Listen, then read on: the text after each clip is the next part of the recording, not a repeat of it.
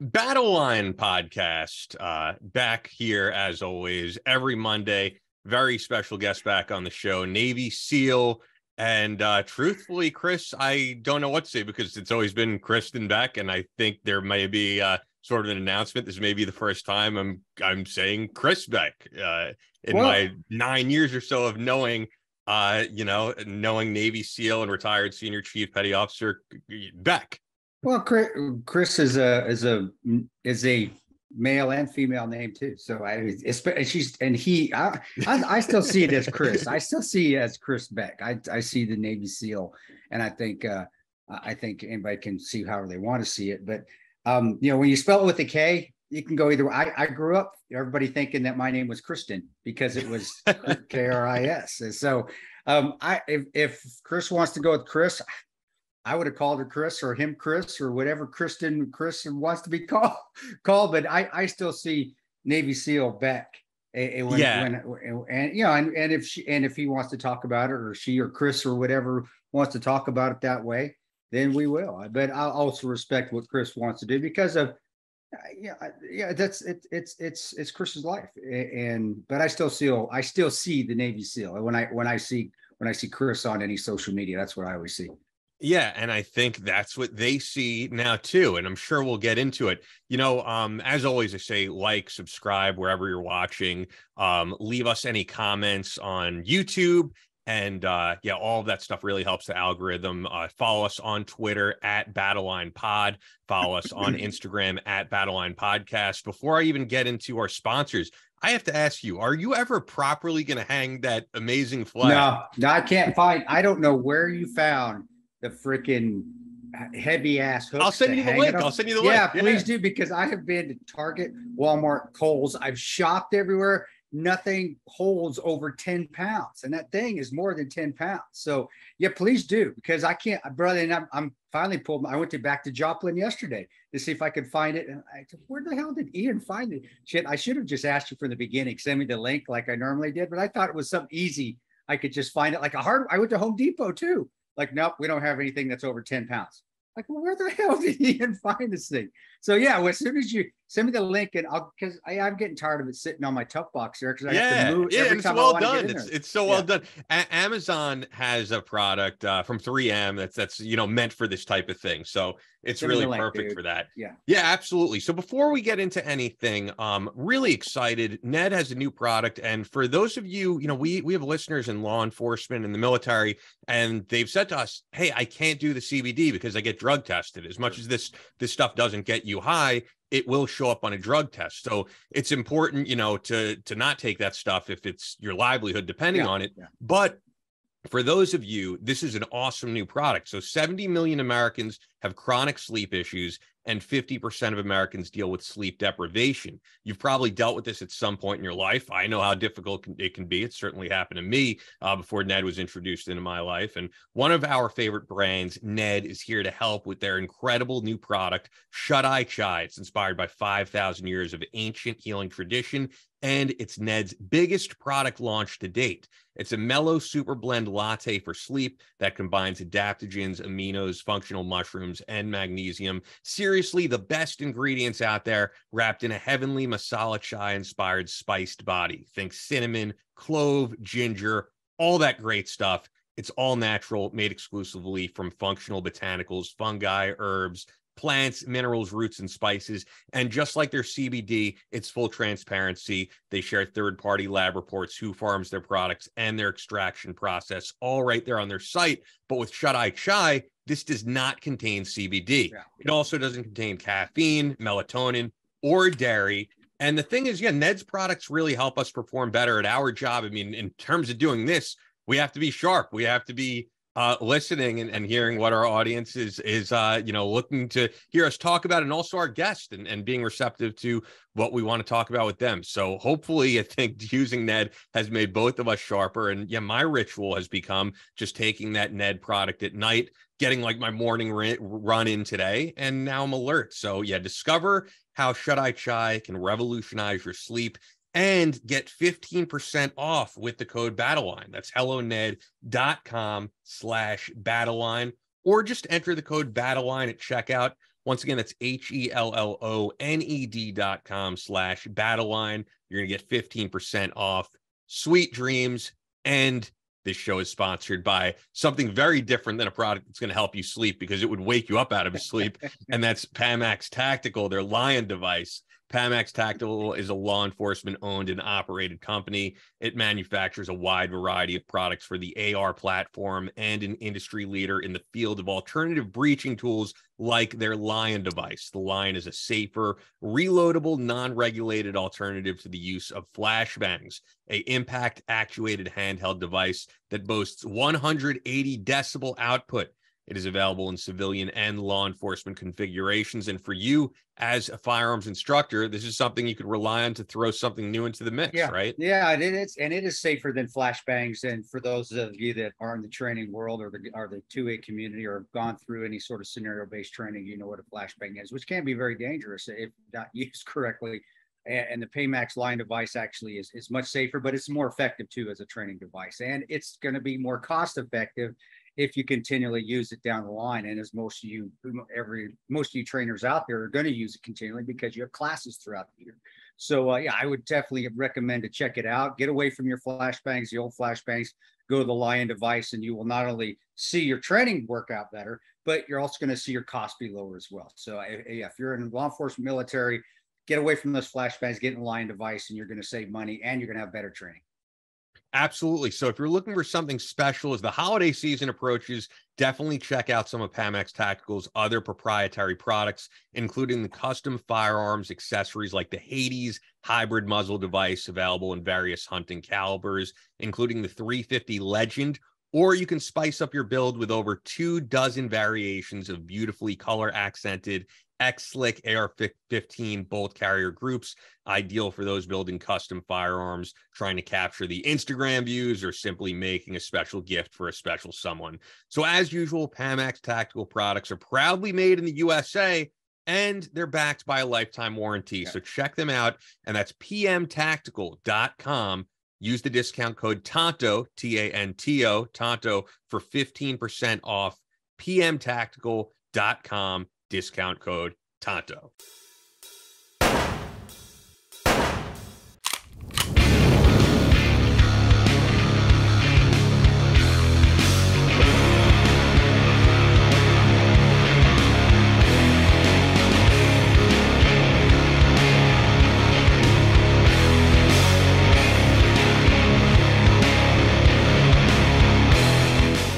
From Omaha, Nebraska to New York City, from planet Earth to extraterrestrial life in space, a podcast with no equal, engaged in unconventional warfare through your speakers and headphones. This is a show about embracing the suck, conquering your demons, and finding God in the face of adversity. Chris Tonto Peranto. Twitch is on. Motherfucker, I'm gonna shoot you in the face. Ian Scotto. You know, Ian and I have been dating for a long time. You are now tuned into the Battle Line Podcast.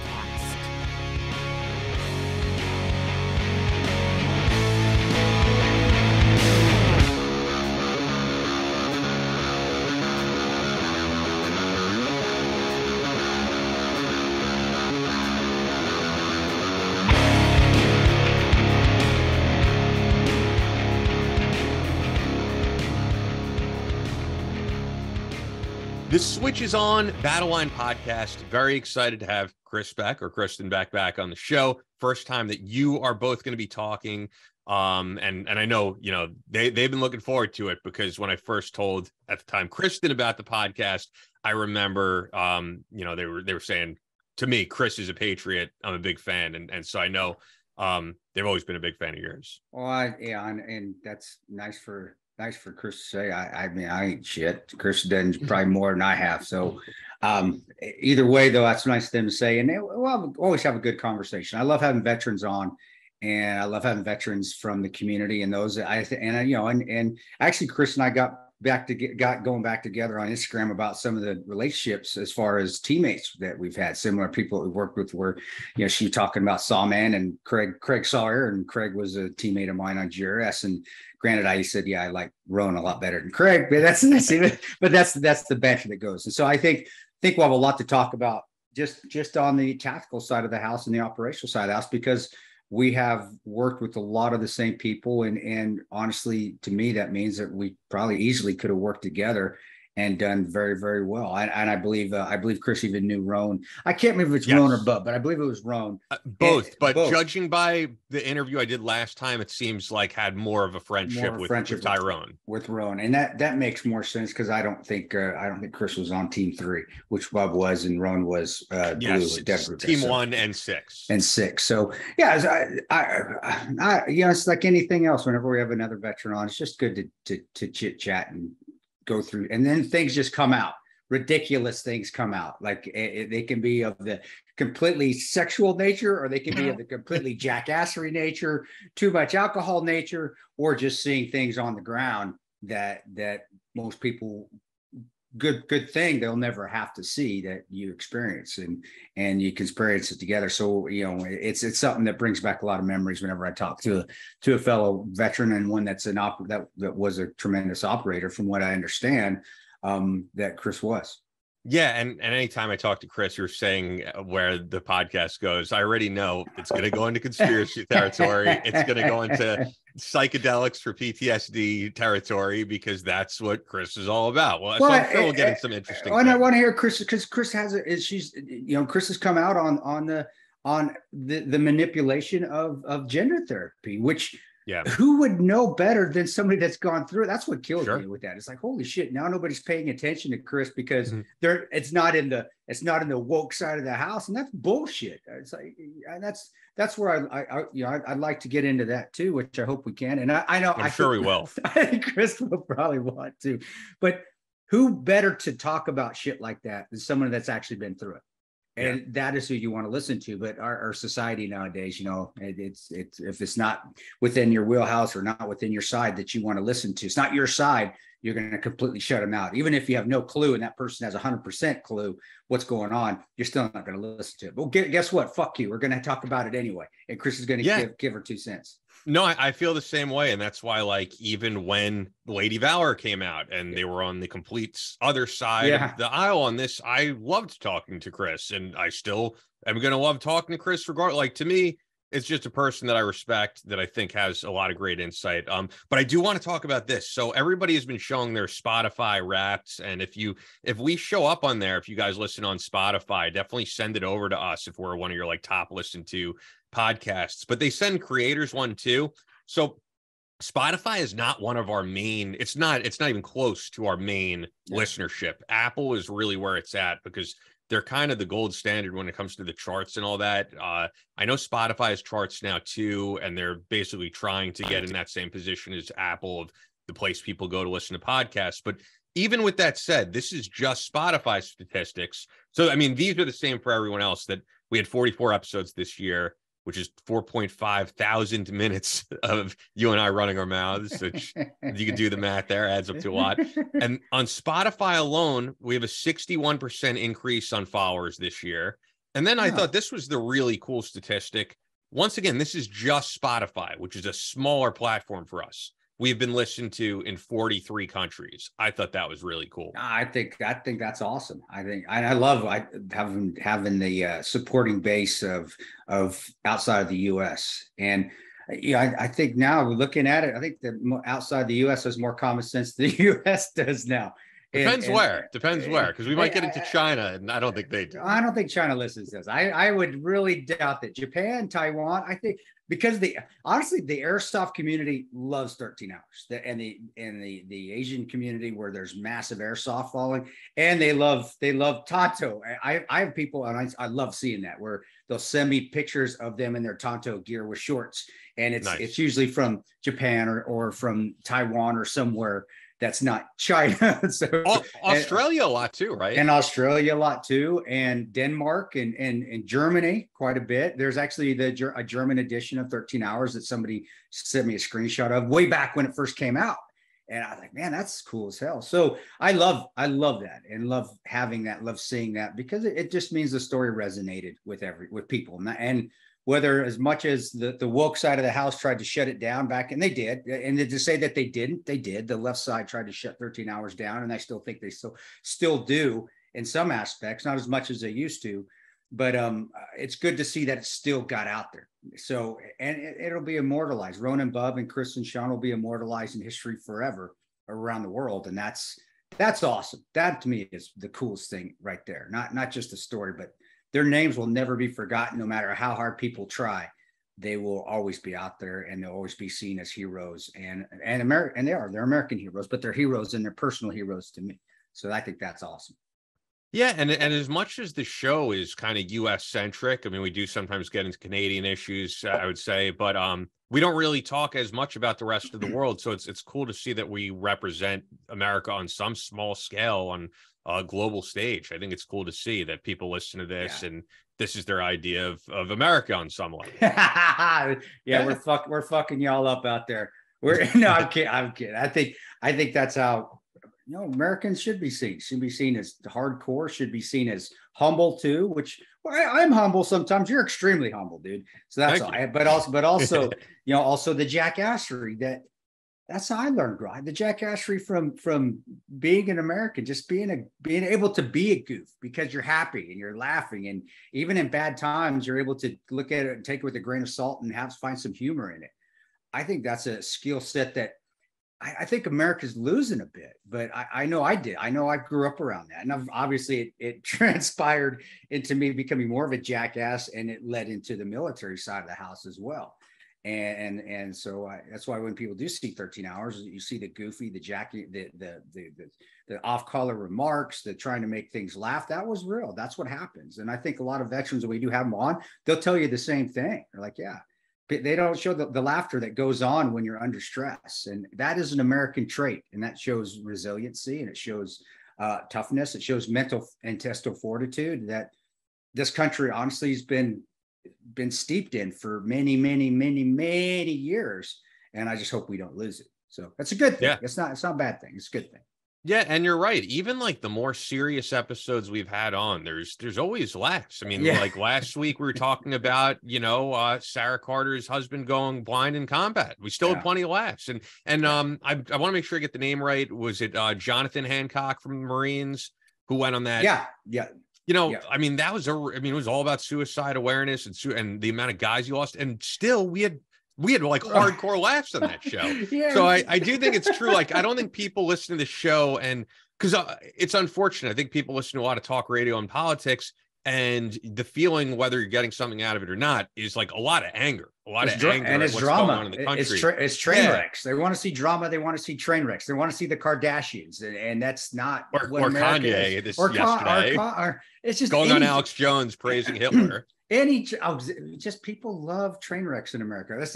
I've said it a million times and on this show before.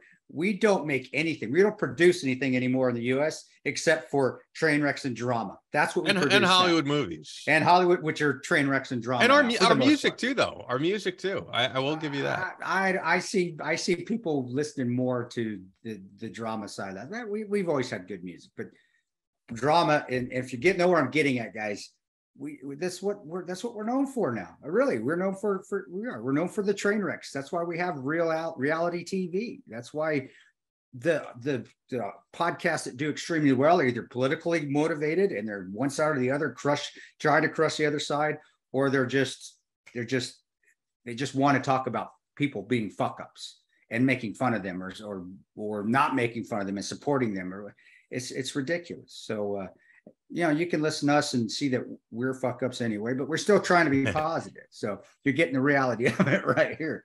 Yeah, and I think people generally get a fun vibe out of the show as much as we'll talk about important issues. And leading into an important issue, I will say the biggest issue I think going on this week that the world has been focused on have been the protests in China. And I have to say, man, God bless Twitter, because I think if it wasn't for Twitter, we wouldn't really know what's going on there, because real journalists out there like Gordon Chang, who want to expose what's going on in China, they're not allowed in the country. So it's really these people finding a way to basically go against the internet shutdowns there and finding somehow a way to capture on video what's going on and posting it to Twitter. And it's like, thanks to these people, thanks to what I would say are these citizen journalists over there, we are seeing them soldering doors shut during lockdowns, people jumping out of windows because they have no more food left in their home and they're not able to leave their home. And these are the same people that basically exposed what was going on with the Uyghur Muslims being sent on trains into what are essentially concentration camps. So I do think if it wasn't for Twitter, as much as you could say there's drama and all that on Twitter, we wouldn't know about a lot of this. I don't think it would be picked up on the news because no one is really there. It's very insulated and they have complete control over what's going on with their citizenry. Well, but they're still going to have complete control. No matter what the world says, it's China. It's Chinese government. We're going to bitch and complain and do all this. What's Chinese government going to do? They're going to do shit, dude. They're going to keep oppressing their people. If anything we can take from this, it's learning when to, well, it's learning that we should never let a political party or politicians get so much power that they can do something like this. And I feel for the Chinese people, because that's that. And I want to say I'm inspired by the Chinese people. Well, the Chinese people who are going out there protesting. It is not like protesting here during when we saw like the George Floyd protests, because you were not going to get killed by the government for protesting. And these people are literally protesting for their freedom and putting their lives on the line. And it's inspiring. That should be a lesson for us to always learn from too. Don't give up our freedoms. Don't let political parties, whatever side it is, take so much control that they can do this. The lockdowns that we had, I think twice about them again. Where is that going to? Government control. Government wants to control everything. Government always wants to control. And when they feel like they're going to lose control, if they have the ability to do so, like you're seeing in China, they're going to come at you with everything they can and they'll kill you. And that's the realism. And those that have served, the veterans that have served in the global war on terror have seen this. So we understand it. That's why I think when a veteran says, hey, we don't want government control on anything, regardless, whatever side it is, they're coming from a place where they've seen it firsthand and they've seen what happened. Now people are actually seeing it, at least on Twitter. But man, I tell you, being in the middle, a lot of that too, it brings some perspective. And that's why I come back here. I always say government doesn't need to control a damn thing. They stay out of business, just run the country. But and I did see the COVID lockdowns even here as some form of control. It's just a test. And I think we even talked about it. I think this is a test. I think a lot of people talked about it and they called us conspiracy theorists. But it's like, hey, this is a test to see what they can get away with. And let's just take this Chinese thing. Let's learn from it and watch it and see what can happen if government, whatever party, guys, this is either party, wants to take complete control. That type of shit can happen. And you see what the aftermath is. You're going to see complete anarchy, and it could get worse. And the thing with here in the States is it would probably turn into some sort of civil war, just because we do have the ability to bear arms where, people in China don't. But then again, that's why they're being able to be controlled like they are. So I think they don't have any option, Ian. I think the people in China, they really are like, we're at our wits' end. If I didn't have any food either, I'd probably be jumping out my window. I'm going to get food. Fuck you. We're going to go find it. So they're jumping to their death.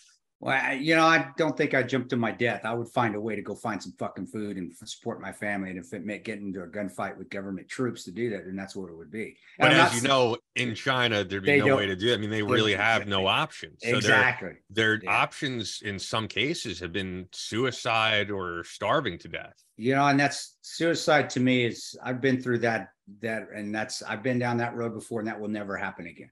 Never. Suicide is not an option. Quitting is not an option. But finding a way. But what do you do when the government is soldering your doors shut so you can't leave your home? You find a way. I just don't know. I don't know what way there really is when you're seeing what's going on there. And to be honest, there's nothing to really compare it to. I mean, we've seen government tyranny, but I haven't seen this exact same scenario that I really could think of. We saw crazy lockdowns, for example, in Australia, and as nuts as they were, people were at least still able to let people, but they were allowed to leave their home for an hour a day or whatever it was, which is ridiculous in itself. But these people are literally locked inside their homes and the doors are wired shut. What do you do? Well, let's just hope it. Let's just pray and never will. And I don't see it in this country ever getting to that level. Of course not. But I do feel for the people out there who actually have managed to find a way to protest this. And I do think it's great that we have journalists in America like Gordon Chang who have been like really at the forefront exposing what's going on. Let me ask you this then. If they have found a way to get out of the house to protest, why haven't they that's the people whose doors aren't soldered shut. So they think of how many people are in China. How long it would take to solder every single person's door shut. Could they find a way to millions of people who are able to leave their house, and you have millions of people who are unable to leave their house currently. Have they found a way to go get food to the people whose doors are soldered? I'm just being devil's advocate here. I'm just being devil. I don't think there's that, and I don't know if they would have what are considered grocery stores there, but I don't think markets or any of that are even open because they're not allowed to function. I don't know. That's one place I've never been. I've never been to China. I don't know. I'm just playing. I'm just playing devil. Hey, we got the right to protest. Go protest. Well, can we go get food for our neighbor? If not, but again, I don't think the people who could protest could even get their own food. I'm just putting it out there. I don't know. I'm not trying to be a smart ass or get a gotcha, dude. I'm just thinking this is what we're getting. Remember, we get free thought here. I say, well, but again, fuck. Let's use this as an example to never let our country get to that point. And I don't see it ever getting to that point. I know there's a lot of people out there that might think it may get to that point. I don't foresee that. No, that's ridiculous. I don't foresee that. And if we're wrong in 10 years, well, I'll be 60 some. So if I'm still doing this when I'm 60 some, then you guys can come and punch me in the face. But I mean, America is a completely different kind of country, and I'm not bringing it up as a comparison to America. I'm bringing it up to bring attention to what's going on there. Well, we do have to get to Kristen Beck. I did want to at least mention this. I wanted to get more in depth, but I will say, guys, read about his story. It's remarkable. Hiroshi Miyamura. I don't know if I'm pronouncing his last name right, but Medal of Honor recipient, dead at 97, Korean War veteran, one of the last ones left, and amazing story. Like I said, I would have liked to have gotten to it, but we have plenty to get to. We got to get to our interview. So before we do, I'll be back in Kansas in a week. We're going to have Phil Otto in studio. So we're going to be in Fort Scott. Fort Scott Munitions is a manufacturer of multi-federal patented solid copper and brass CNC spun ammunition. It's designed to tumble upon impact in soft tissue, leaving devastating wound channels for faster bleed out and quicker incapacitation. This ammunition was originally developed to innovate and improve on the standard of military grade ammunition design. It was found that not only did the TUI ammunition outperform competitors in the self-defense industry, but it quickly became apparent that it would be a top contender for hunters alike.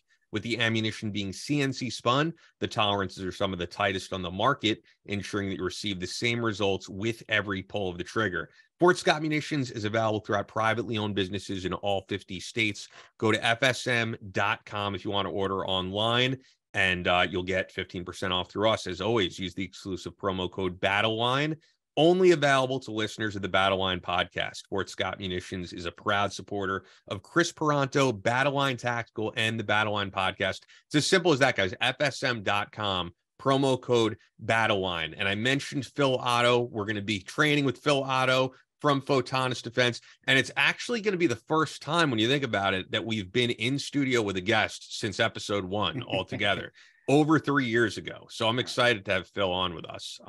Farmer Phil, he's going to be an exciting guy. He's so exciting in studio, just as he is on camera. Yeah. I like Phil a lot. He's a good cat. No, he's a good guy. Phil's great, man. So Phil works as you guys know, we're familiar with the show, for Photonus Defense, which is really the top of the line night vision out there. Now you can have the superpower to see in the dark with the Viper Binocular Night Vision System by Photonus Defense, which is the global leader in night vision solutions, providing more high-quality night vision capabilities than anyone. Military, law enforcement, and public safety end users utilize Photonus Defense solutions to give them the edge at night in tactical situations and rescue operations. Hunters, shooters, boaters, and enthusiasts can rely on the Photonus Defense Viper Binocular to help them become master of darkness, their trademark. The new Viper Binocular system carries the same features and benefits as the Photonus Defense Viper Binocular, with a ruggedized body and harnesses the power of the Echo Intensifier tubes, giving you sharper images, reduced halo, and industry-leading ultra-fast auto gating across the range of dynamic operating conditions. So check them out. Real operators are using them. People we've had on the show, Navy SEALs like Justin Sheehan.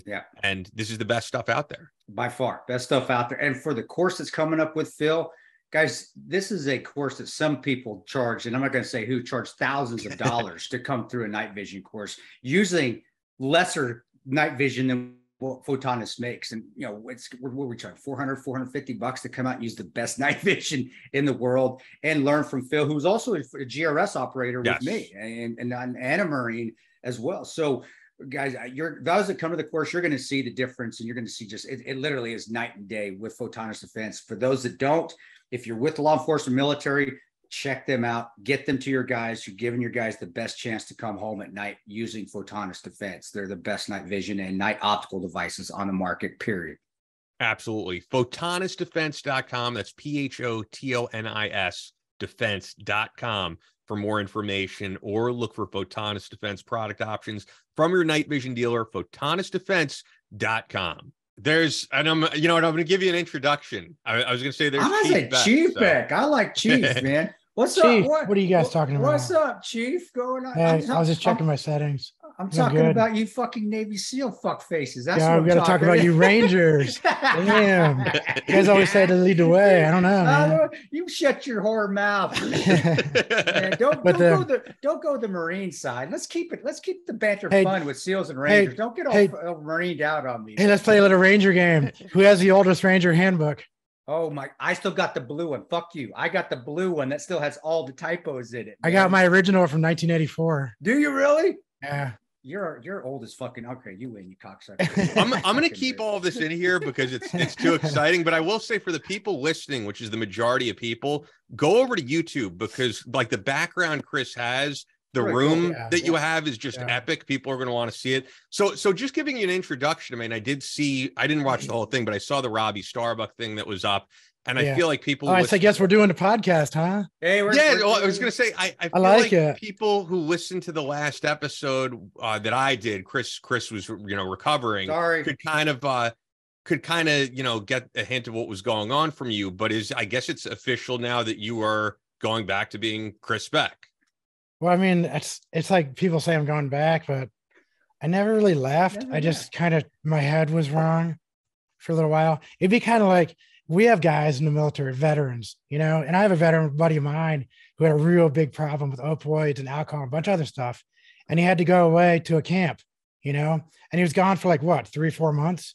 And I came back and he was like a different person, but he wasn't. He was back to being his old self. He was back to being square one without the drugs and without the alcohol, without the stuff messing him up. So the way people, and I don't know, I mean, I have a lot of apologizing to do. And I think that people who are alcoholics do the same thing. You get drunk and you beat somebody up in a bar because you're pissed off about your wife kicking you out of the house, and all the other stuff is going on in your life, and then you get sober and you look back on life and you go, damn, why did I punch a guy in the face? Well, it's because I was drunk first. And also I got kicked out of my house. I got that. I was just angry, and it had nothing to do with that guy. And it's just a shame that there's things that we do in our lives that damage so many other people, the unintended consequences in life we never see. And Chris, you're doing the same thing with everything you went through in Benghazi. Yeah. There's so many unintended consecuences that politicians especially never understand. Well, that's just gotta let the anger fucking go. And that took me three years. And actually I got in that bar fight. I actually had a bite mark right here from where that fucker bit. But I when you said the bar fight and drinking and I was smoking, I was it wasn't because of the person. I was just pissed as fuck off, just angry and so apologizing and apologizing to the right people, apologizing to the people that matter, to the people that maybe I was a dick to, but there were some that deserved it. Fuck I am apologizing to you, but the people like my wife and my children definitely apologizing till the day I die, and they deserve for me to apologize till the day I die. So I get it, definitely get it. The reason I bring it up, just to clarify, is it's interesting to me because I've only known you as Kristen Beck, and I've known you for like 9 years. So for people who knew you longer, like, yeah, the person that they were, people that I've met like Drago, they remember you as Chris Beck. They don't really know Kristen Beck. So it's just interesting to me, but for the audience, for the audience, I should, give them a refresher on Chris and who Chris is. Retired senior chief petty officer with SEAL Teams 1 and DevGru, I know as people know as SEAL Team 6, Purple Heart recipient. And actually, since the last time that we were on and we were supposed to have Chris on with us, we were going to hang out because you were like, hey, we're not too far away. You should come out here. I'm in New York. But people forget how big New York is that I got in my car and I typed in the address and I'm like, Chris, this is a 6-hour drive. Like, are you like pass. Northwest? Are you like the Syracuse area? I'm south of Buffalo, so I'm like, I'm right on the edge. Way the fuck out there. So I can throw a rock and hit the Great Lakes, And how far are you away from the Turning Stone? I just spoke at the Turning Stone Casino. Is that what it's called? That's in the Seneca Nation. Yeah, that was a cool. That's all right out here. You're in my neighborhood. Yeah, I was beautiful. I went out there. I was like, man, this place, there's nothing out here. And then all of a sudden it was like, and this big fucking building came out of here's the crazy thing is everybody judges all of New York on New York City. Yeah. And my entire county, the biggest city in my county where I live is like 8,000 people. It's beautiful. So it's a tiny town. It's our biggest city. We go there and we look at the skyscrapers. They're 4 stories tall. Mom, look at that. It's 4 stories tall. How do they breathe up there? And that's where I live. New York City. I can't stand New York City. I want to cut New York City off and give it to New Jersey. Because if you look at the way the state is shaped, New York is not New York City. It's this little chunk of land sticking out more in New Jersey than New York. I can't stand it. Needs to go. They need to make it like Snake Plissken did. They escaped from New York. It needs to be just. That's where we're going to put all the criminals right there and wall it off. Sorry, but ask me where I started. I started out in New York City. That's kind of where I was born. So there's a lot of people. My family's from there. I know a lot of people there. Great people. But the city itself is a cesspool of politics. Yeah, it's like Chicago, cesspool. Los Angeles, cesspool. And then you try to put the common denominator together. Why are all these certain cities cesspools? And people don't get it. They still just cannot. See, I saw a little ad today. Where are the people moving in? What cities are people moving out of the most? And I was actually on a weather channel and it said Los Angeles, New York, San Francisco, Washington, D.C., and the fifth one. Detroit or Chicago. It was Chicago. I think it was Chicago. I think everybody moved out of Detroit. They already did that. They already took off. That's true. But I will say, I mean, as someone who goes to and from New York City, like this idea of like New York City is a ghost town now, like that's complete bullshit. It's never been more crowded. And I think there's a lot of people who moved out of New York City, came to places like this, like to Connecticut, to Long Island. And then when the lockdowns and all that, stopped, a lot of people moved back. So, I mean, it's still good. Super Go back crowded. To the city. It's still New York City. Yeah. Hey, Chief, I'm gonna call you Chief. Actually, anybody veteran that Chief, Sergeant, or whatever. Look at Chief. I've had Chief as my name with the Military Order of Purple Heart. I was one of the commanders there, and so we have like 40,000 members, all Purple Heart recipients. Yeah. And one of our biggest missions is that nobody really understands is that everyone who's killed in action has a Purple Heart. Yeah. And so what we're trying to do is like a big, like a memorial. It's like, hey, these guys are never going to be seen that they, got killed in vain, and we're still here and we were darn close, and that's why we got Purple Hearts. But it's that mission of making sure that stuff we're doing isn't just for some politician's pockets. Yeah. And what we did and what you guys did in Benghazi was not something that some politician screwed up or somebody did that and that. We want to make sure that everyone that dies and everyone that did it, our brothers and sisters who were killed in combat, that's what we're trying to do in a Purple Heart. And when I was there, I was like, dude, I don't play these pronoun games. I never really have. I never cared about what people really called me as long as you were respectful, Yeah. You can we were just calling each other assholes, but we were doing it respectfully, See, people don't get that shit. You can do that respectfully. You can. And so I've been going by Chief for like 6 years, 8 years. I didn't want to mess with Chris or Kristen or all the other crap, because who I am deep and below all that is Chief. If you ask anybody who I hang out with long enough, and when they start talking to me, they go, dude, you haven't changed. And I says, no, I mean, I never really did. I was the same house. I just changed some wallpaper. And if you look back on what I said, even when I started doing all this stuff, I said, I'm still the same house. I just changed some wallpaper, you know, and that was the Kristen stuff was like, it's just flowery wallpaper. And I'm no longer an angry caveman punching a mirror and trying to fight people all the time.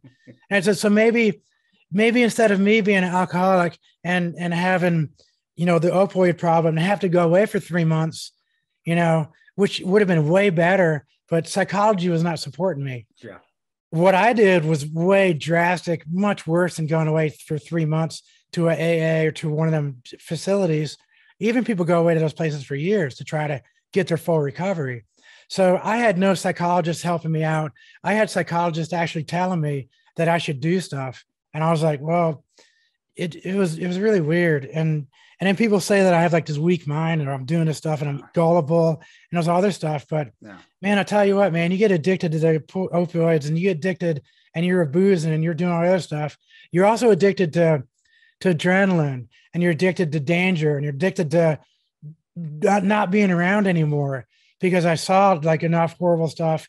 And then I came back and then the way we left Afghanistan and the way we're treated and then the Vietnam vets will say they were treated worse and all that.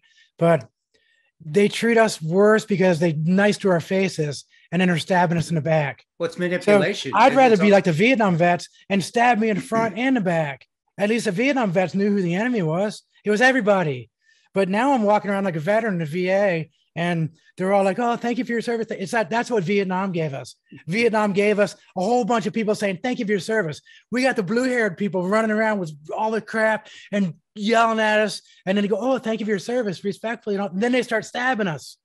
You know, I'd rather be a Vietnam vet and just have everybody stab me than I know who it is.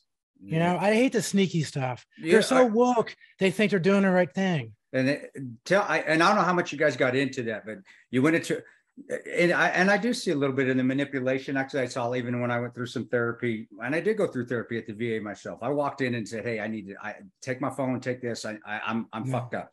But you do see that manipulation, and that's what it is. It's manipulation. Did you go into, I don't want to rehash something that we did in the last episode that I missed. Sorry, guys out there. I missed last episode. No, we didn't really get into this. If we did, you know, and I think a lot of veterans, because there's therapists out there that want to manipulate, and it's for a political gain too, or it's that woke side of the house. Yeah. Did you feel like you were getting manipulated? And I see your posts, you know, and I follow you, dude. I consider us friends just because of who you served with. I know Sawyer, you know, Craig. I work with Craig with the agency. Oh, Craig Sawyer. Yeah, but he's the best, man. But and I said, I like Craig, but I like Roan better. I like Roan better. That's all right. It's just, but Craig was a good teammate when we were at the agency, so I got nothing bad to say about Craig. But on the therapy side, because I know you did. So youngsters, when they go in or they're having the same issues, they don't get manipulated because I think some therapists do have a fucking agenda. Exactly. So what would you say to them, or give me, if you got a story, or what would you, or vent, dude? Hey man, this is your fucking stage. Yeah, I mean I get kind of fired up sometimes too. No, dude, this is very personal. And the last show I was on, and I was on there with Ian, sorry, it's Ian. It's Ian. You've known me for like 9 years. It's Ian. I know. It's Ian. I have another friend. He spells it the same way, but he says Ian, and he's a high school buddy of mine. So I keep messing you up. Sorry, it's just potato, tomato, potato. It's fucking the same. We're good. 220. I'm not calling you like. It's always been Ian.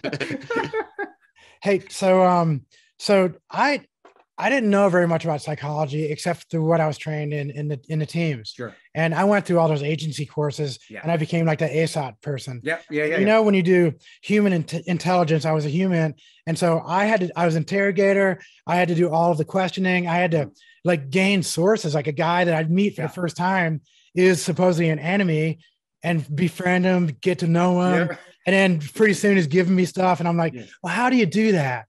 You can't do that unless you have a really good grasp on psychology, on people, on reading people. I mean, there's things that they teach us how to read people that you just see, like those micro expressions. You're really hard to read those, but we learn that stuff. I learned a twitch of a foot, or when he moves something, all these tiny little things. That's psychology. The thing is most people don't know that stuff. The thing that they learn with their PhDs become these instructors. I was doing my graduate studies, my master's degree in mental health counseling. Okay. This is when I started waking up. And so these PhDs have all of this stuff in their toolbox and they're trained in it and they do it every day. Can you imagine if it was like a elementary school person that picks up a gun for the first time, start trying to shoot? Yeah. And then you have one of us, SMU coming in there and we're just whacking. I'm not even looking, I'm hitting bullseyes. I can peripheral vision, which people don't believe it, but we learned how to peripheral vision shoot. So I don't need to see the whole thing. I can do that and a headshot right on you right then. It's like, if I have the peripheral vision, I got the shots. I don't need full vision. That's how hard we train. The PhDs in psychology, they're at that level on mind fuckery. So what happens is you have these people who are like an elementary school kid, a young veteran that just did his 4 years and got out, walks into the VA and starts trying to talk to psychology. You're talking to that PhD person and they don't know anything about any of this stuff. Whatever that PhD person says, they can little twitches, that and that. They start reading stuff and start going boom, boom, boom, and start building this new identity almost for this veteran based on what they're perceiving on their expert shooter skills, as a psychologist. Now, this is not fair. So I would say to all these veterans as you go in, you need to educate yourselves a little bit. You need to look at like a little bit of that human development stuff, which I learned when I was doing that master's degree stuff. And I'm not even close to being PhD because this stuff is so thick. Yeah. I never want to do that because as you study it, you become it. I think that everybody who's a psychologist at a PhD at a really big level, they're going to be a little screwy because they've been studying for so long. It drips, If I'll tell you what, Ian, when you're hanging around Chris and you're hanging around Chief, and when you hang around, I like now I'm Ian because Chris confused. It's Ian. Did I just mess it up again? So check it out. It's funny to me that I've known you for this long, and for the first time, you're suddenly getting I don't know what I'm doing. This might be part of the transition. I don't know, or the detransition. There was never a transition. So now I just lost my train of thought. Oh, so it drips off on you. These psychologists doing a PhD, they're getting all this stuff for years and years, 10 years, 20 years of like hardcore psychology stuff, Freudian and Alfred Kinsey, that sicko guy. So so you're hanging around all these SEALs, all these Rangers, all the other guys. How many times have people assumed you're in the military? Yeah. And how tight you are with military. Yeah. Yeah. There's many times I have to clarify. Because it dripped off on you. You became what you're around all the time. You're around it so much, you became it.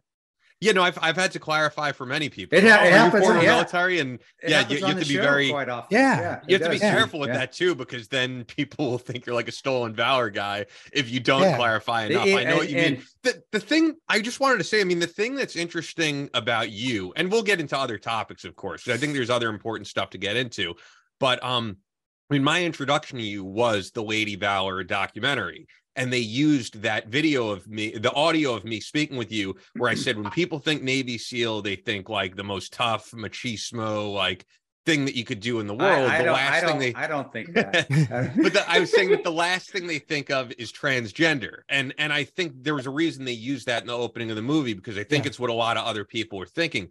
And the reason your whole background, I've always respected you no matter what point in your life that I've met you. But the reason it's always been confusing to me is that if I look at Chris Beck on just a chart of who you are and what makes you who you are, it's like Chris Beck is a Navy SEAL, rides motorcycles, shoots guns, has always had like an attractive girlfriend. And there's nothing really, I know that you always say that there's parts of us that are feminine and masculine, but like on paper, you are way more masculine than I am, which is why it's always been confusing. Which is why it's always been confusing to me. No, just kidding. But it's true. On paper, all the attributes that I think make you who you are traditionally, and I know there's the whole the thing is anything could be masculine or feminine now. We see like female MMA fighters, but I'm just saying your career and your interests have always been stereotypically masculine, which is why it's always been confusing to me. Well, that's what I said. The house is all the same, just some wallpaper changed. And what I had to do is I had to strip a bunch of wallpaper off, put a bunch of flowers up for a little while, and then strip it off again to really find out what the bones are, and the bones that, if you want to really know who I am, anybody who's around me or like actually around me, like enough time, just like, I just want to live my life. I wish I was Amish sometimes. I wish that people would just leave me alone. I just want to have my farm and just grow up. And then when I'm out there talking to all these Afghanis who I'd spent a lot of time with, that's all they want. And the only people that are messing up are all these governments. The only people that keep messing them up are these politicians. Now, if we had no politicians, there was a bunch of people living around in the country and doing our thing, we'd all just be growing our veggies and trading that, farmers markets every week. It wouldn't be a big deal. What happens is you get into these cities and you pile each other on top of each other. You have to start controlling it. Put stop signs up. Controls in the country, right, we don't have stop signs because everybody's just driving tractors or just, hey, I got. It's like driving your side by side down to the. You know what I mean? So now we have these huge cities and people are piled on top of each other. So we need politicians to control the fact that you did that. You start doing all this stuff. But that's why when America goes to war and we're over there in Afghanistan, why we're so messed up. Because there's nothing we can give them if they want. That'd be like America right now going to war against the Amish, you know? Yeah. And the Amish look at us and they go, wait, we're just over here in our horse and buggies and just minding our own business. We don't really care about you guys. You can have all your stuff. Just leave us alone. Leave us alone. Yeah. And that was most of Afghanistan until you get to the politicians. And all them politicians were buddies with who? All the American politicians. They're all in the same club. They all hang out together at the same spa. They smoke cigars together. Money. They're all rich together. Yeah, you know, and I can go into a lot of this, like down to the dirts. But I'll tell you what, if anybody out there wants to join the military, if you're an idiot, if you don't read about Smedley Butler, U.S. Marine Corps general, you know, at least read what he had to say. The man was in every war for everything, for all the beginning, most decorated Marine probably to ever walk the earth. And I have an autographed picture of Chesty Puller back there. And Chesty Puller was pretty decorated. But I'll tell you what, Smedley Butler, you know, and then there was a conspiracy that they came to Smedley Butler, a whole bunch of these corporate leaders, the corporate giants, Rockefeller and Carnegie types, all those guys, that at the time after World War I, they wanted to overthrow the U.S. government, do all this stuff. And they wanted him because he was such a trusted, great, amazing leader. Everybody loved him. He was General Smedley Butler. If he would have said to all his Marines, hey, the American government's really screwed up and we have all this backing. We have in the bank $50 billion. Smedley, that's what they're giving him, all this money. They could have taken over the country in like 4 days, you know, at that time, because he had the entire military in his back pocket. And so Smedley, being the patriot he is, and kind of what I am, and I try to be as much as I can, is like that true patriotism is the Constitution, is the amendments, is saying, hey, these amendments are sacred. You know, we have these in place. You know, the first is there, and it's a good one. It's a great one. It has to be first. The second is making sure the first is protected. You know, and that's why they're in that order, and that's why it's so important that the Second Amendment is so important. Yeah. You know, so Smedley Butler, he went to Congress and reported it, brought all the information, said these guys are trying to do an actual coup, a real one, money in place, plans in place, all of his strategies, everything was going on. It's in place. All Smedley had to do, the general had to walk in place and go, hey, I'm here, and start sending out the orders that would have happened. He gave them all the information, and then what happened? Nothing. So our FBI, whatever it was in those days, and all the other people had all this information. These guys were actively trying to overthrow the American government. And what was that, like 1935? Or I don't remember what year that the thing was actually put in place to move. He turned it all in, and nothing happened.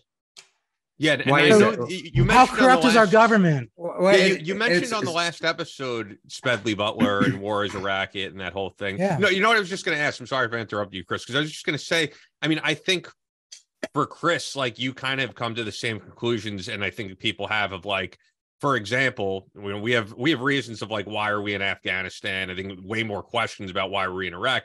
But then for you coming back, and you've expressed in the podcast, like, why were we in Benghazi? What was the reason for being in Libya? Why did these guys die? And it's sort of the same thing that I think Chris is talking about. I think if you serve enough time overseas, I people think Benghazi, but they forget 10 years I was overseas before that even happened. And you do see behind the curtain. It's like I use that analogy, the Wizard of Oz. You do. You finally see after the first couple of years where it is something bigger, patriotism. Let's go defend our country.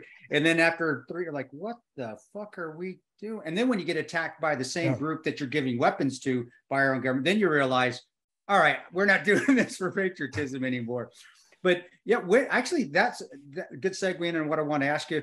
when did you see that? When did you finally, what deployment were you on where it finally clicked? You're like, or was it when you came back and that's when you saw behind the curtain? Because I know you have. I follow you enough to know that you've seen behind the curtain, but was it when you were still deploying, or was it when you came back and a few years after? Well, when was that? I mean, you have to kind of see the buildup of it. So you have Somalia in 93, and you see that. And that was pretty righteous. We were over there trying to restore hope. We were trying to give the food, trying to help these folks out. Then you see what the warlords started doing. And look at the microcosm of Somalia is the world. You know, you have people trying to do good stuff, but then you get a bunch of warlords. And once the warlords are involved, that's basically every country is a warlord, you know, and they're all trying to get as much as they can for their country to do their thing, but they're going to crush and kill everybody they can to protect that. That's a perfect even their example. Own people. Perfect. So if it was my country and all the food was delivered and it was dropped right in the middle of, you know, Kansas, the entire country would convene on Kansas. And then the government would be like, no, we have to control this to make sure everybody gets a little bit. And we have to also get ours. And so they start killing their own people to keep them away from Kansas in order for them to dole it all out. And so that's been going on around the world for centuries, you know? And so that gets into the whole thing. So the only reason I'm bringing that up is what I saw was going on there until everything started going to hell. But we try to do the right thing. You know, in America, we really do. And especially at the lower levels, at the high levels, that's where a lot of cahoots is going on and weird stuff. But when you get down to, you know, 06, you know, Colonel, Captain and below, we're all doing the same thing. We're just saying, oh no, we're building that roof in that church. We're giving all this food to those folks. We're over here, we're doing a lot of good stuff and it's good hearts. And so that's what I joined, you know, and it went on for the whole time. I was in all kinds of countries doing all kinds of things, and it was helping out their military. It was building something here. It was doing that. It was all the FID missions, you know, in foreign internal defense. And the only way we can build a better world is for a lot of FID. So it should only be a defense, an internal defense. So America, who was it? The Monroe Doctrine, you know, if we would go back to what we were doing in the beginning, it was like, hey, this is our hemisphere. Just leave us alone. Leave us alone. You know, Europe, stay over there and to do your own thing. And then you would have said also the Far East, hey, Far East, you get, and if you split up the whole world like that, all the Americas, we're pretty similar. You take all of Europe, pretty similar. Africa, pretty similar. All of Asia and East Asia, all that pretty similar. And that's pretty much the zones. Just don't mess with our zone. You know, and the thing is like we keep going over into other zones where people live totally different. That's because the politicians can't stay out of everybody's zone. Exactly. I want to control. Obama was a perfect, and he's going to get away scot-free but that dude wanted to, and I 8 years under him over there. Me too. He wanted to control. We were destabilizing nation after nation to control. That's why we were in Benghazi. It was why we were in Libya. Was to stabilize. We got Egypt. Let's destabilize Libya so we can go into Syria and take over Assad shit. Let's just destabilize the whole, and then we can get into Yemen and fuck that place up. People are letting him get away scot, and I still. And he shot more missiles, more rockets, more everything, more drone. We had more drone strikes, and we were killing American citizens in Yemen. There were two of those. Now I cut you off. No. I'd rather hear you talk, and I think everybody out there wants to hear you talk too. No, fuck no, dude. But to finish that off was that we really try to do the right thing. I think we try to do really good stuff as Americans. We're good people. But when we go over there and we start messing with that, and the biggest thing I started seeing in Afghanistan, the brown and root and the money and all the huge amounts of waste. And then you start seeing it just like, it was sickening. And you see these super fobs, you know, and then I watch these people come on these super fobs, and I'm at a fire base. I'm out there in the middle in a truck, you know, with 3 Americans and with all Afghan commandos. We're on top of one of those, you know, the BCPs. Oh, yeah. I'll tell you what. So, because we ran in the same groups. So GRS, BCPs, and all the other good stuff. But so I was doing all that stuff. And, but I wanted a super fob. But you do feel like you're doing, because I still miss those. I want to go back and talk to those guys. They're great dudes. Sitting up and fucking chewing some, not caught. I didn't do caught, but I did not swar. I would do not swar with them. and fucking sitting in Lashkagar and just sitting. So you never made it to Djibouti, huh? Djibouti, Africa? I did. Yeah, I did, mate. But I just wouldn't do the cot. I wanted to. Yeah, cot's terrible. Yeah, don't even touch I was like, stuff. oh my God, that's it. Yeah. But what is it for? So if you go up to Machu Picchu and you'd be chewing the coca leaves. It's okay. Cot is an amphetamine they dip before they go into battle. Somalia big time, it's in Africa the most. Now swar is a dip. It's like almost like a little powder, and it came in a little. But that shit fucked me. I did that one time. Holy shit! I'll stick to Copenhagen, guys. You take your Nuswar. I don't need that shit. But check it out, every continent. Because if you go down to Machu Picchu and you're hiking along all those trails, you got those guys. They're all eating. They just eat them. It's the same equivalent. Every continent, every place you go, if you start foraging and looking at what your nature grows you, there's going to be pretty much everything you need growing on the ground. And people don't. I do a lot of foraging, and I eat like almost all natural that I make myself now from what I pick throughout the year. And then that's what I'm doing, a lot of that. And plus the local farmers that were growing and all that. I can almost live fully with zero processed food at all. Wow. Not even touching anything from a store or anywhere. So totally doable. It's not very hard. It's a little bit of knowledge, but I'll go, what were we doing? Oh, cot. No. Oh, Djibouti, Eritrea. Oh my God, Eritrea, Africa. We went to the cot, Djibouti, and the Djibouti. Yeah, that's a lot of. There's some good. But actually, one of the teams that we were trying to get a hold of that night was in Djibouti, and I can't remember if it was Team 8 or there was a team down there that we were trying to, and they were trying to assist.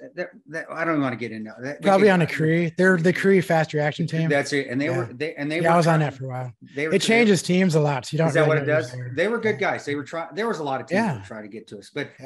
Hey, I know we're going. We really didn't talk, and I wanted to know just personally because of my relationship with Roan. You work with Roan. You talked a little bit about. Can you tell me any stories? And this is for me personally. If the crowd doesn't like it out there, tough shit. I want to know. No, they loved it. Do you have any stories with Roan? Was a tremendous guy, but I got the word, and I didn't know this when he was first in. He was a mean son of a bitch. He wasn't with us. It was actually really. He was like the father figure for me anyway, at least. But but early on, people would tell me, "Are you sure that was the right Tyrone?" Because Tyrone was the fucking devil, as guys would tell me. Yeah, he was. He was pretty hardcore. Well, here's the thing: is SEALs, we're water rangers. Our basic battle tactics and the way we move, we're a small unit tactics, all based on Rangers. And I'm not just blowing smoke for you or anything. I'm just telling you the truth of it. So now go back to when you graduated Ranger school. Right when you got out of Ranger school, you were full of piss and vinegar, and you're probably pretty angry, freaking hardcore dude. I was a Tab Spec 4 and Spec 4 Mafia, dude. I was fucking mean. Oh, damn, you're young. But that was it. Yeah. And so every time you hear about me, you're going to hear tons of stories about how I was probably the meanest son of a bitch you ever met. and I was like a hard driver, and I did that, and I did that. And it's pretty much every SEAL for a while. It depends on the mission too and what we're doing. Sure. Sometimes you have to really turn it on. And then you just go. And if you're in a position like as a chief or something, you have to be the bad cop pretty much all the time, And so what are you supposed to do? If I was a chief at what years was I? 10. I was a chief at 11 years in the military. That's pretty good. And then I made senior like 3 or 4 years later. And so I was running stuff and I was still full of piss and vinegar because I hadn't gotten to that time when I had enough deployments under my belt.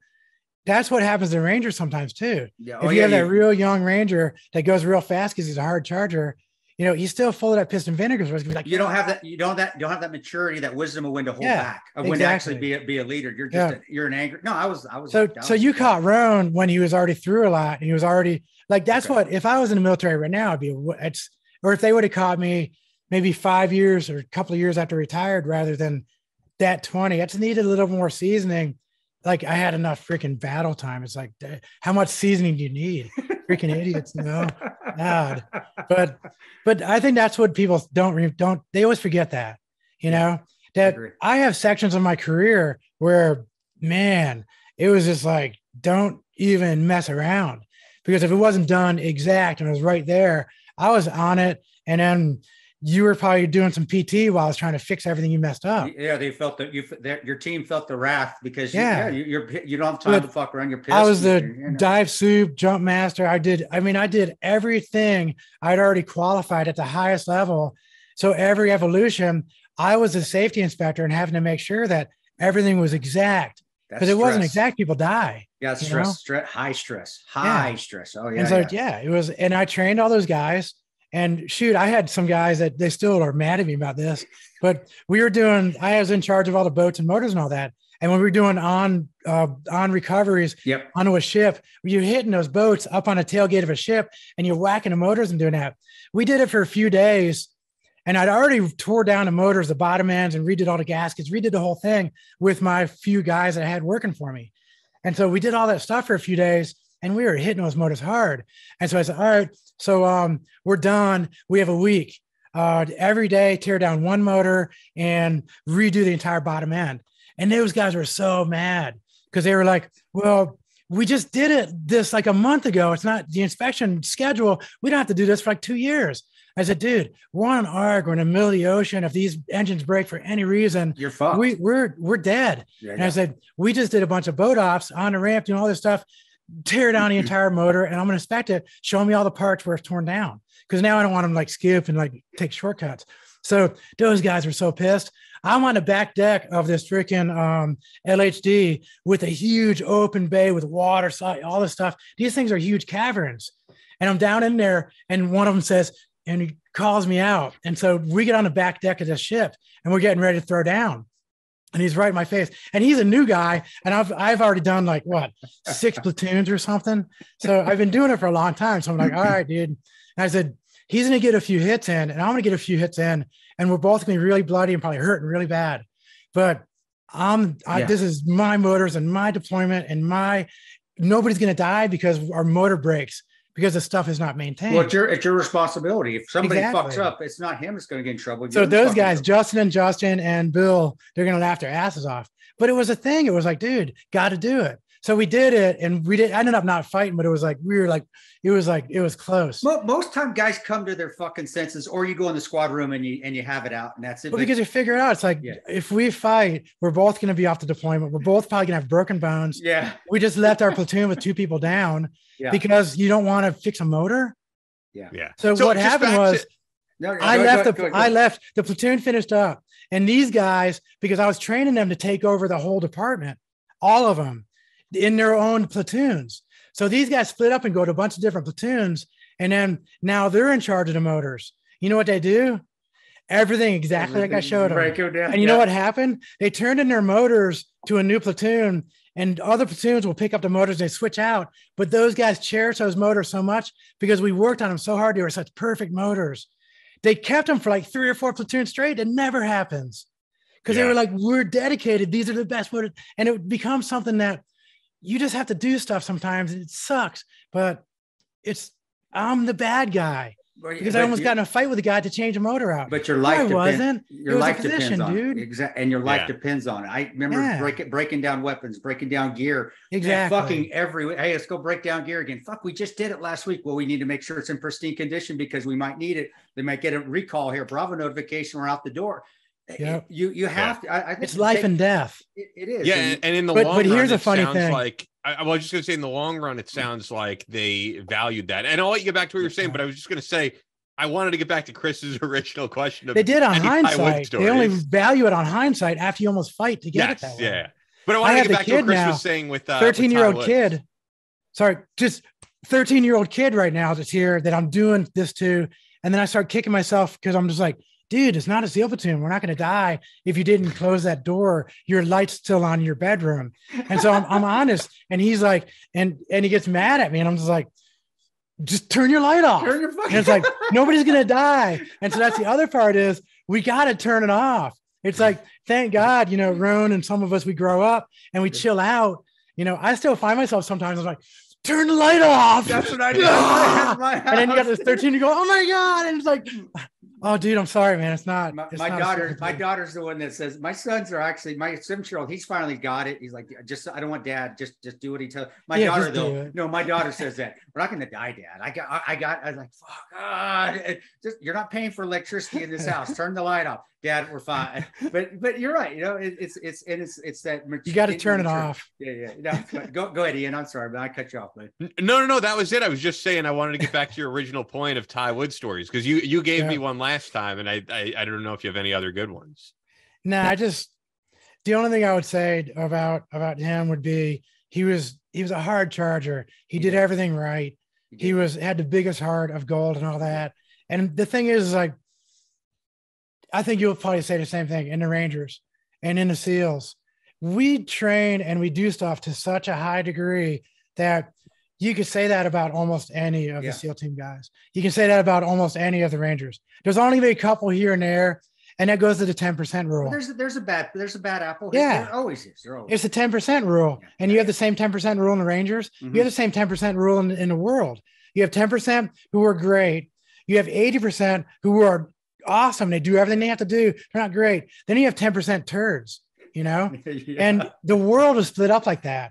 It's unfortunate that all the turds go into politics, you know. That's so true. But that's so fucking true, the biggest thing is like in the SEALs and the Rangers, that top 2%, the great ones, those are the ones that are like doing the really big league and doing amazing stuff. Then you have all the rest of us. That's 90% of the SEALs.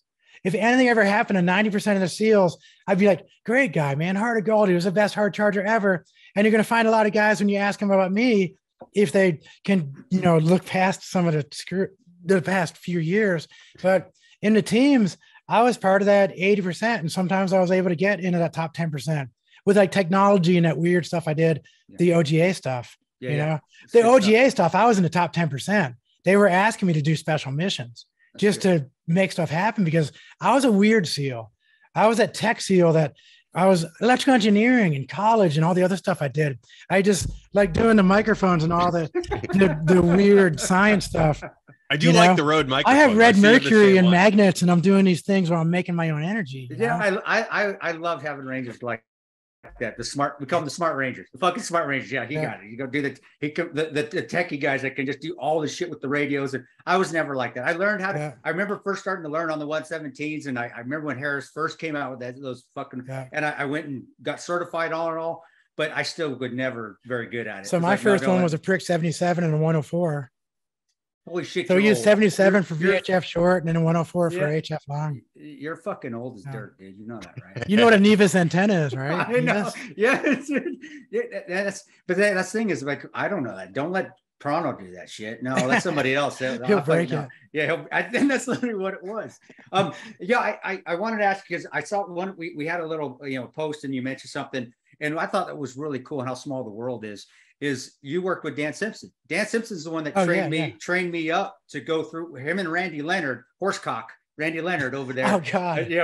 Randy, and I was when you mentioned it, put a smile on my face because those are the two that got me trained up to get to the agency. And I was so blessed to be around great leaders. Great. Now, and Randy had his faults and all when he got in the corporate side of the house with Blackwater, but as far as operators go, they were tremendous teachers. They're in like the top 1%. That's like, now you're talking like way up there. Hell of good shooters. And I couldn't have asked for people to train me up. So when I went through the CIA vetting courses, it was like, this is easy.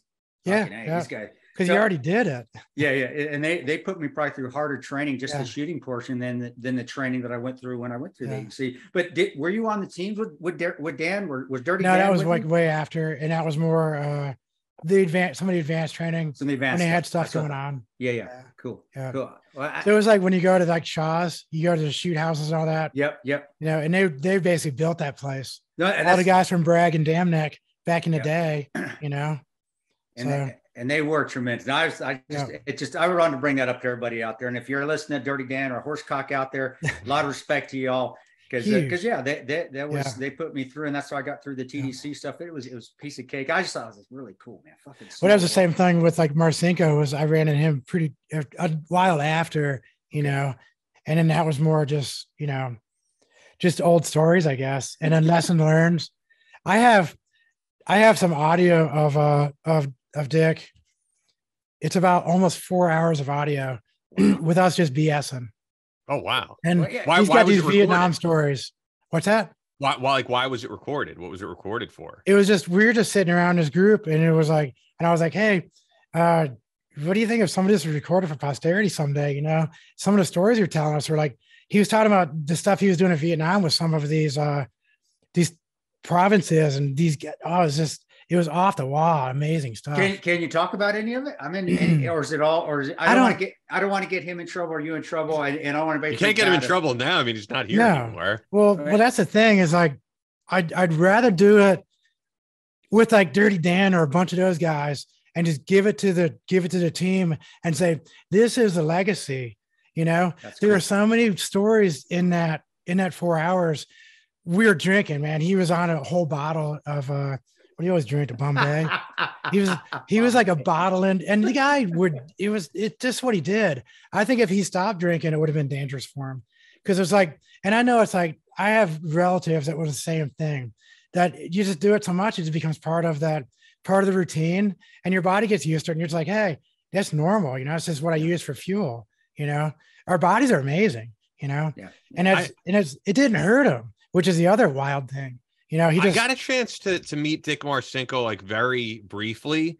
He seemed like a very interesting guy. Like I spoke with him about 2 times. The funny thing was I don't talk to him anymore for whatever reason. He doesn't talk to me, but like Mike Ritland had a crazy Dick Marcinko story that he said when he met Dick Marcinko at a book signing, he said to him something to the effect of like, oh, I want to do what you do. I want to become a Navy SEAL. And he said Dick Marcinko had some like kind of asshole response to him that was like, oh, you and like the 50 other guys behind you. And I remember Mike Ritland saying like that actually inspired me to become a SEAL, to be like, all right, I'm going to prove that I could actually do this. Yeah, that's awesome. And that's exactly what he would say too. Because he was the king, man. When you're around him, it was like when you're around a boss like that, you're just like, he just exudes that bossness, you know? You just want to listen to him talk, you know? It's like, okay, let's hear another story. And so we just sat around and he was just telling stories. It's just hours and hours of stories. Vietnam and after Vietnam, he talked about how he set the team up. He talked all about the red cell stuff and a bunch of stuff it was so deep, and I don't deserve it.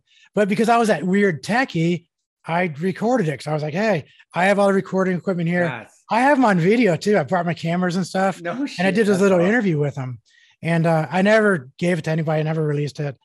I don't deserve it. It's like, dude, I wish it was a way that the team had something that was cleaner for like the association or UDT SEAL Association or something where it wasn't such a money thing.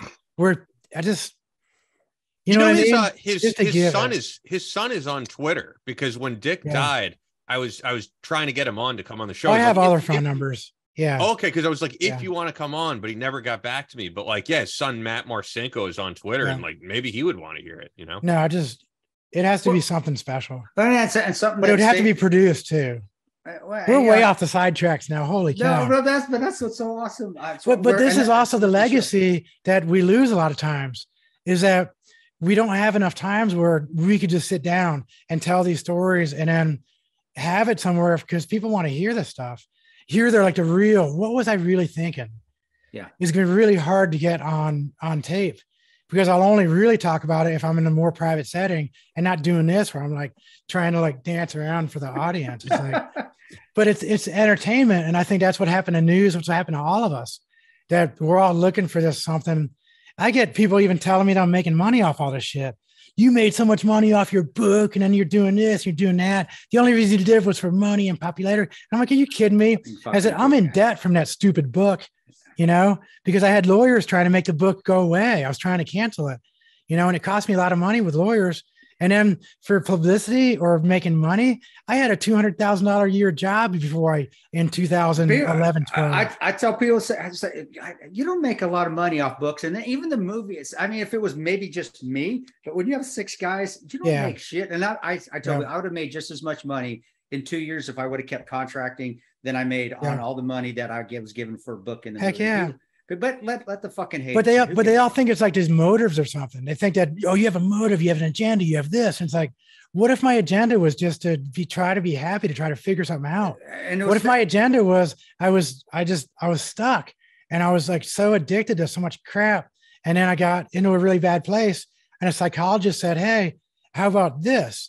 Because the thing is with them is if you give them a hint, then it's like give them an inch and they get the mile. Yeah. And so I told them a little bit about what was going on when I was a kid and some of the other stuff. And then it starts turning into like this really, I don't want to go into all these details, but give some people a break. You know, they were showing this stuff where things happened 10 years ago. And then people are being hung out to dry because of something they said 10 years ago. It's like, well, can I learn something? Do people evolve? Yeah. Have you talked to any of the SEALs who kind of had an issue with you being Kristen Beck? Because I mentioned Drago earlier, right? And like all the SEALs had an issue with me. I don't think that's true though, because I mean, no, I'll tell you why it's true. Okay. Every SEAL had issue with it up to that point when it was like, but you're still a SEAL, you're still a human, and I respect you, and I have compassion for you. And is there anything I can do to help you out? Yes. And so take it up to about the 70% mark. If you do 100% have a problem, that's the people that just want to fight you and beat you up because you're offending them. And that's what the world's turned into. Everybody thinks that if I'm offended, then that's all offended. It's like, no, I'm really offended, but you're still a person and you still have a heart. You're still, okay, well, you're still my friend. I don't want to hang out with you anymore, but do you need anything? I'm still here if you need something. See, I'll be honest, like my feeling behind the scenes, hanging with guys who are Navy SEALs, and look, I know you because of Brandon Webb, and I think Brandon Webb always had respect for you as a person, at least like at that time but there were guys, and I mentioned Drago, like I said, and Drago is a very like old school Polish guy, and I can't really do a Polish accent, but I remember like when you were brought up, I'm just being honest, and I think this is all on record, like things that he said on podcasts. He was like, with Christine, I'm disgusted, I'm horrified. Like, but he would always say, but Chris, he was like, Chris was a great teammate. Yeah. And like there were guys like that in the community, it seems like, who during those years where you were Kristen Beck, they were like, this is a disgrace. I don't like this associated with our community, but Chris was a great Navy SEAL and I'll cherish that. But so I'm wondering, have any of those guys like reached back out to you, or you reached back out to them and said like, hey, let's hang out sometime. Let's, get back together. I'm the same person I always was. I'm still like, I don't want to be on here and I don't want to be on CNN or any of this stuff ever, if I can help it. But I got kind of trapped, if you figured what happened to me in 2000, what year did that happen? It was 12, 13. Yeah, it was right around there. Yeah. Like 10 years ago. So what happened to me 10 years ago, it was Navy SEAL, transgender, women. Yeah. And everybody was spinning up. I lived in Florida at the time. I had news people knocking on my door, like nonstop, like people calling me and emailing me, everything, everywhere I turned around, I had some other freaking little news agency doing something from a small town.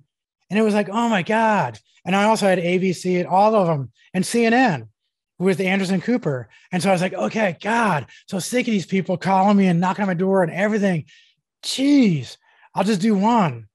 And that's when the door opened and then it was a flood. It's a floodgate. Yeah. You do and then I couldn't stop it. Yeah. And then it was like one in Anderson Cooper. Then they did that thing. And they're like, well, you said this and that, and we don't really understand what that means. And I'm like, well, okay, I'll do one more. And you start talking again and you're like, well, I'm still, man. And then you do a couple more. So what I'm doing right now, and I want to be on here, I didn't want to talk about any of this stuff ever. And I hope I never have to the veteran community. I want to do this and then never do it again. I want to go on like Fox something and then never do it again, because I just want to be able to try to apologize or fix or make up for the CNN stuff. So I went on CNN, a door flew open, and there's a lot of stuff that was put on there that they're using to this day. And the reason I say, don't believe a word that CNN has on there with me, because they'll take video clips and they'll splice them and they'll do stuff. And so if you see something on CNN right now, and it's not me right here talking to you, it's probably not true, because they can manipulate it. They can edit it. They can do this. They can do that. They can make me say almost anything they wanted to. Yeah. And so I'll tell you right now, if you're watching old videos from 13, 14, 15, 16, it doesn't matter if they take that and they edit it, do whatever they want. Don't believe it. Don't believe anything you see on here unless you're actually here listening to it and you don't see uncut all the way through and hear them. I'm not editing any of this. But you see what I'm saying? Yeah. The manipulation right now in news and mainstream media is so bad that, but to be fair, everything's a lie. To be fair, I will say, like, knowing you at that time, I do think you were on a mission to push a certain agenda that no longer suits you. I mean, when I was working on Andrew Wilkow, no, it's the same agenda. But I remember when I was working on Andrew Wilkow, and if Andrew said something you didn't agree with, right? You would call into the show and you would be kind of furious about it. Like, at that time, you were not, just from my perspective, you were not like, I just want to live my life and don't bother me. You were at the forefront as an activist, I would say. Yeah, because just like I said before, I haven't changed. If people are being bullied, people are being picked on, people are being killed just because they're trying to live their own private life, I have a problem with that. Sure. And so I still have a problem with transgender people being mistreated, the couple of them that are now. But for the most part, transgender people can do whatever they want and just walk or do whatever they want. You know, because there's so many laws. At the time you came out, it was way before this was. It was like way different. The big issue. Yeah. And I do think you were, and I've always felt this way. I do think you were being bullied. The fact that you were not able to go to funerals of guys that you served with because of what you were wearing or how you presented. Who gives a shit? You were there and you served, and there's no reason you should not be allowed to go to a teammate's funeral. And I think you have nothing to apologize for that. Yeah. Chief, I don't see anything to apologize either. And I get the news thing. I went through the same shit, dude. I don't. That's why I don't do the news anymore. I tell them no, because I'd rather just do this. Well, this is where we can be ourselves. And if we want to say, hey, man, you don't like what I'm saying, fuck you, I can say that. And it's not going to be edited. But I feel you with the news, because those 3 years, I would go on and I'd go on Hannity and I'd go on fucking. Now I go on O'Reilly's and I actually would go on Jake Tapper. Jake Tapper I thought was a decent guy till he started to manipulate some of the shit. And so that's why it's like, no, I'm not doing any more news. And Ian knows this. I've stopped doing it and because they'll take those sound bites. And sometimes you get 5 minutes to say what you want, and you really don't, because you got 2 minutes because the interview is good. So I get you. And that's saying, when you went through that, same thing that even, different scenarios, different perspectives. But when I went on the news too, you're still getting manipulated and pushed in a direction that they want you to fuck. They're putting you in those right and left limits. This is where I want them to go. And they know how to push you that route. So if I could make one law, if I was the president and the king of the world, I would make one law. And I would want it as the king of the world for everything. If you do news, you can have no music. Because here's the thing, is like, if you have a newscaster going blah, blah, blah, blah, blah, blah, blah, and whatever he's saying, you can put suspenseful music behind it, and the guy's going blah, blah, blah, blah, and everybody's going, oh my God, I'm so afraid. And then you can also have the guy going blah, blah, blah, blah, blah, and behind you can have good music, and everybody go, oh my God, this makes me so happy. But the guy said the same thing. And so they manipulate, because there's music back there, and they do it with colorations and everything else. And so it's, why can't we just have news people? And this was somebody else's idea. And I was like, this is brilliant, because the news really sets you up with their music. So before the guy even starts talking, you hear in the background going, and then the guy goes, and presenting breaking news. And you're like, you already made everybody go, something bad is going to happen. And then the guy says, breaking news, there's a free ice cream down at the 7-Eleven.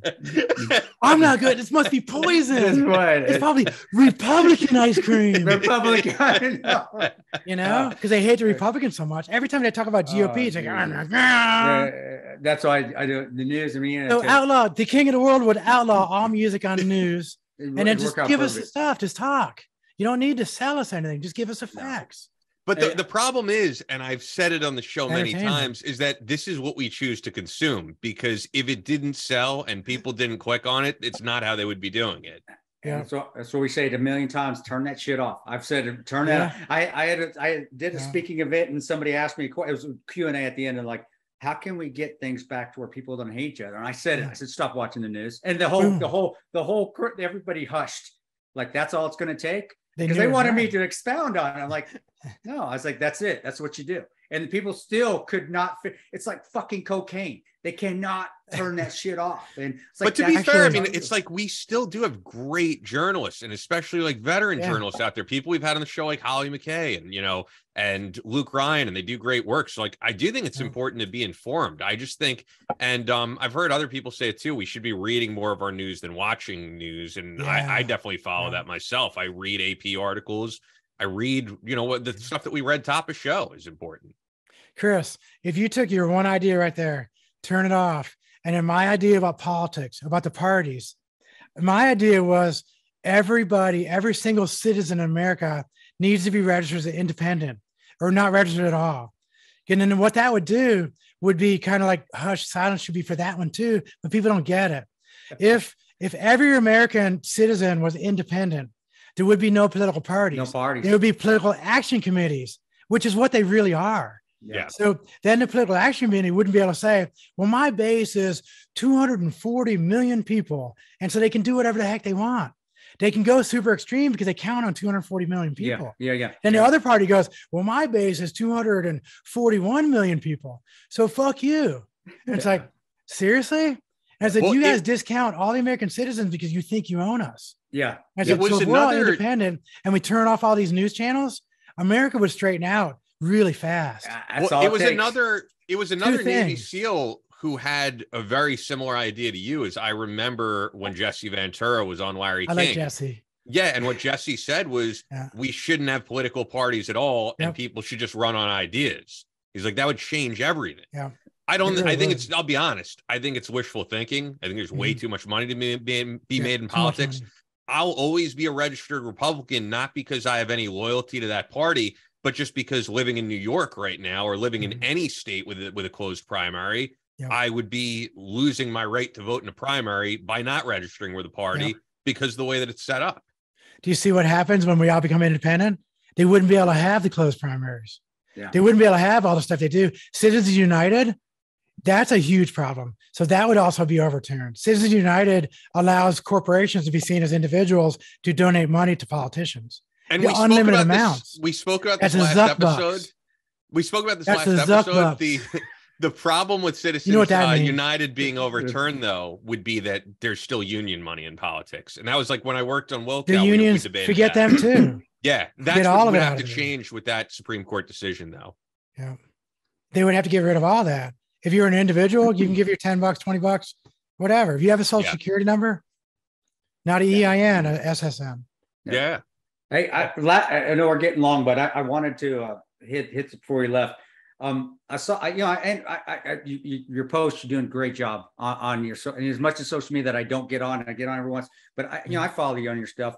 You mentioned God a lot more. You have at least, and I get it. Can you, before we get you go, expound on that a little bit? Because that's, as you see, I'm the worst Christian in the fucking world. I'm terrible, but I am, and I do believe in God. And I didn't always. I've come to that over. You found it. What's the importance of that, and having you where you're at in your point in life right now? Has it helped you? I'm thinking that it has, but if it hasn't, tell it. But I like it at this point in your life. I love seeing that. I love seeing those posts, dude. I really do. It means a lot just to me, and it gets me like, okay, I know I'm going the right way. It helps me. Like, this is where we need to be. So, can you talk about God a little bit on? It's like one of those things where you kind of have that eye-opening event, or you have something where it just all clicks. Yeah. Or when you're like looking at the whole world, and how complicated it is and how complex we are even as human beings. The most magical thing ever created is like a human being.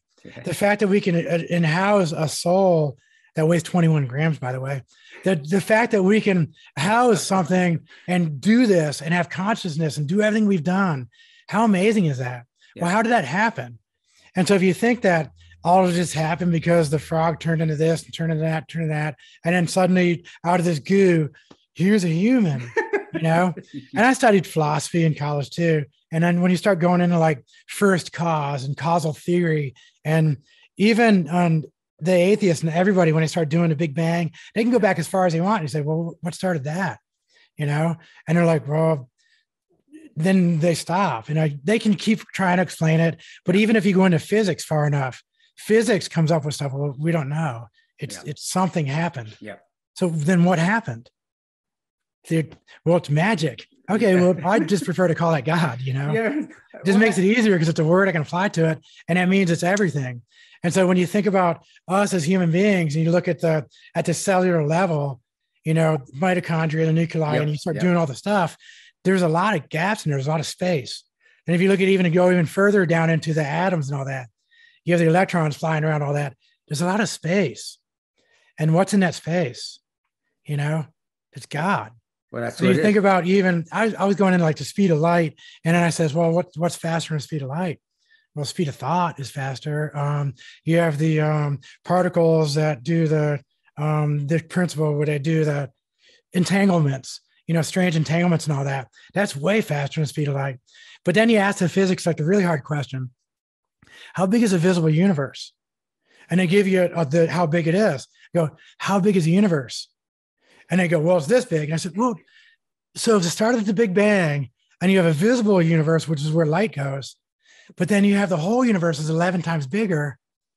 So that means something's going 11 times faster than the speed of light. Isn't that interesting? And that's something that Lee Scallon built a coral castle down there. He discovered what it was. There's a whole bunch of technology and things that I can tie into God because it's so magical, because it's so amazing. And there's no way this stuff just happened by magic. It's too much. And so that's me being a weird SEAL techie that I am. I see it all through that technology. I see the pyramids as these giant piezoelectric crystalline pressure points creating energy down to a focus apex that puts it out the top of it onto that gold pyramid cap, the apex, which shoots it up into the stratosphere. It hits the sky ice and the sky ice disperses it, which is way up in the upper stratospheres. Some people are going to get this. When it disperses, then it goes around the whole world.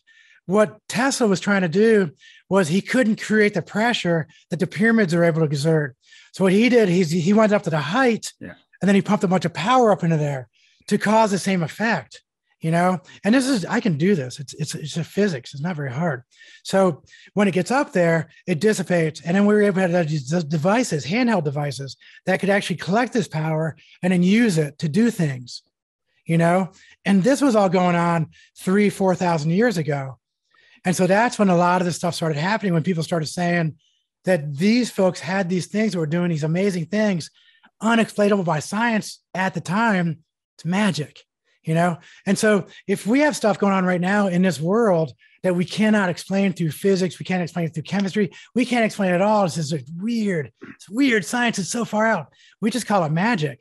And then sometimes we also start calling it God. Mm-hmm. And so that locks in all the energies and things. Then when you start reading the Bible and you start seeing a lot of the science and a lot of stuff I'm talking about is in the Bible. And so then you got to start wondering, well, how is that there is no microscope? There's no way they could have seen that. There's no way for them to measure this. But the fact that you have like cotton and wool, and it said in Leviticus that you're not supposed to wear these mixed fibers. Well, the fact is if you can measure it, my shirt that I'm wearing right now with the fabrics and things, it gives off a vibrational frequency.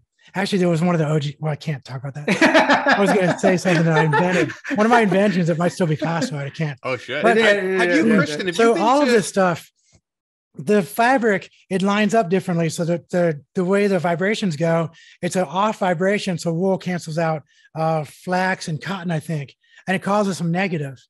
So if you're wearing all these different fibers, it's going to give you a negative energetic effect on your body as you're wearing it, which makes you get depression, which makes you get anxiety, which makes it Kundalini all off center. I didn't know that. No, so it's chakras, the Hindu, the Buddhism, all the different things. I can also show you where all these go together and where there's so much we could talk about when you start talking about God.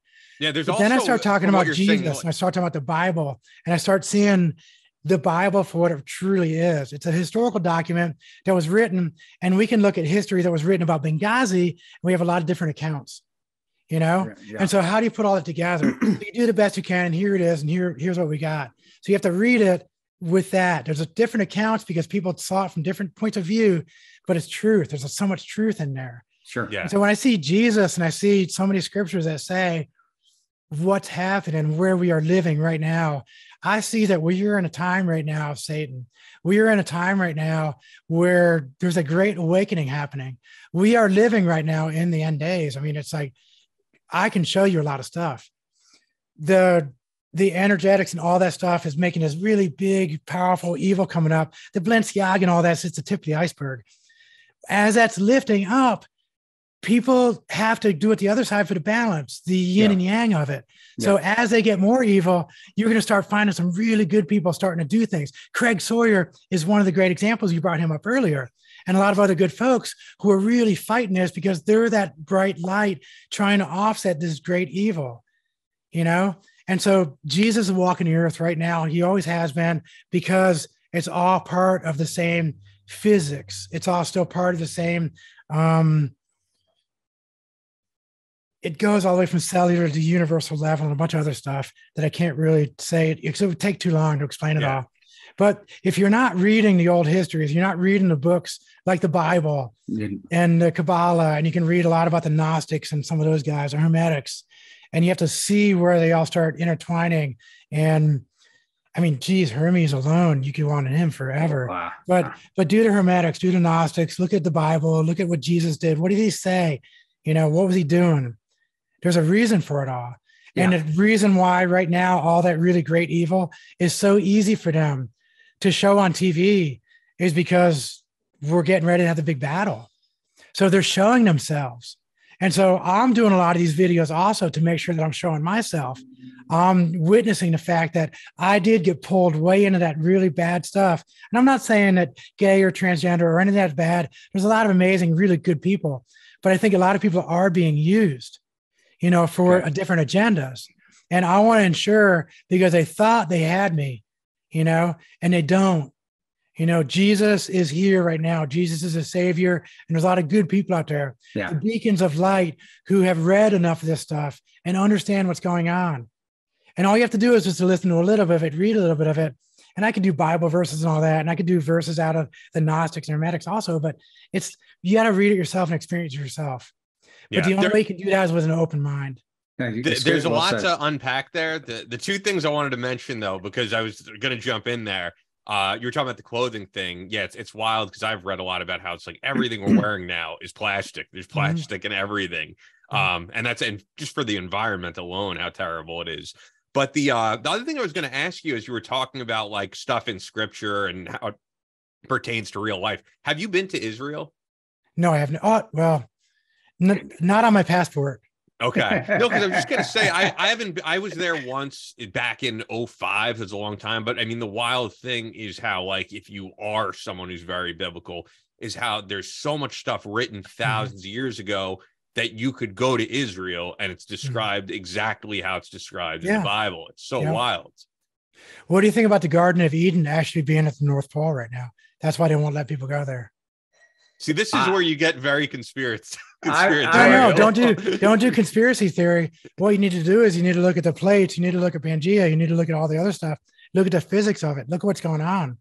You need to do Alex Jones. I have to say, you do. Though. No, you would be great on. But the thing is like a lot of the stuff I bring up, unless I test it and I see it, I don't believe it. But I do want to question it. And the fact is if I just ask a question and I bring that up to you and I say, yeah, the Garden of Eden's at the North Pole, and there are 4 rivers that flow out of the North Pole and go out, just like they were explained in the Bible. You can go through the Bible and look verse by verse how they describe the Garden of Eden. And there's a lot of things that really match up, but you have to look at the maps of the world, of the North Pole. And I think it was before 1300 or 1400. So you have to look at the older maps. Otherwise you won't see it, because now it's all covered up by ice, which doesn't really exist. That's whether you say it or not, agree or not, people need to research and look at it. But just look into it. And why are we not allowed to go to the North Pole? You know, we're advanced civilization. I have enough equipment and I have enough training. I can go to the North Pole and make it now. I couldn't have, 50 years ago, because we didn't have the equipment. We didn't have the stuff. And you look at Antarctica also, how come we can't go to Antarctica? And I understand that as far as world powers go, that if Antarctica has amazing resources, and then look what happened to America when America was supposedly discovered. And then Europe went, and they started killing everybody and getting all the gold.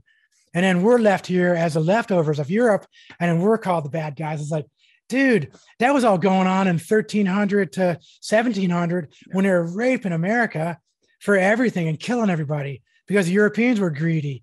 And we're just the leftovers. And now you're telling me I'm a bad guy? Come on.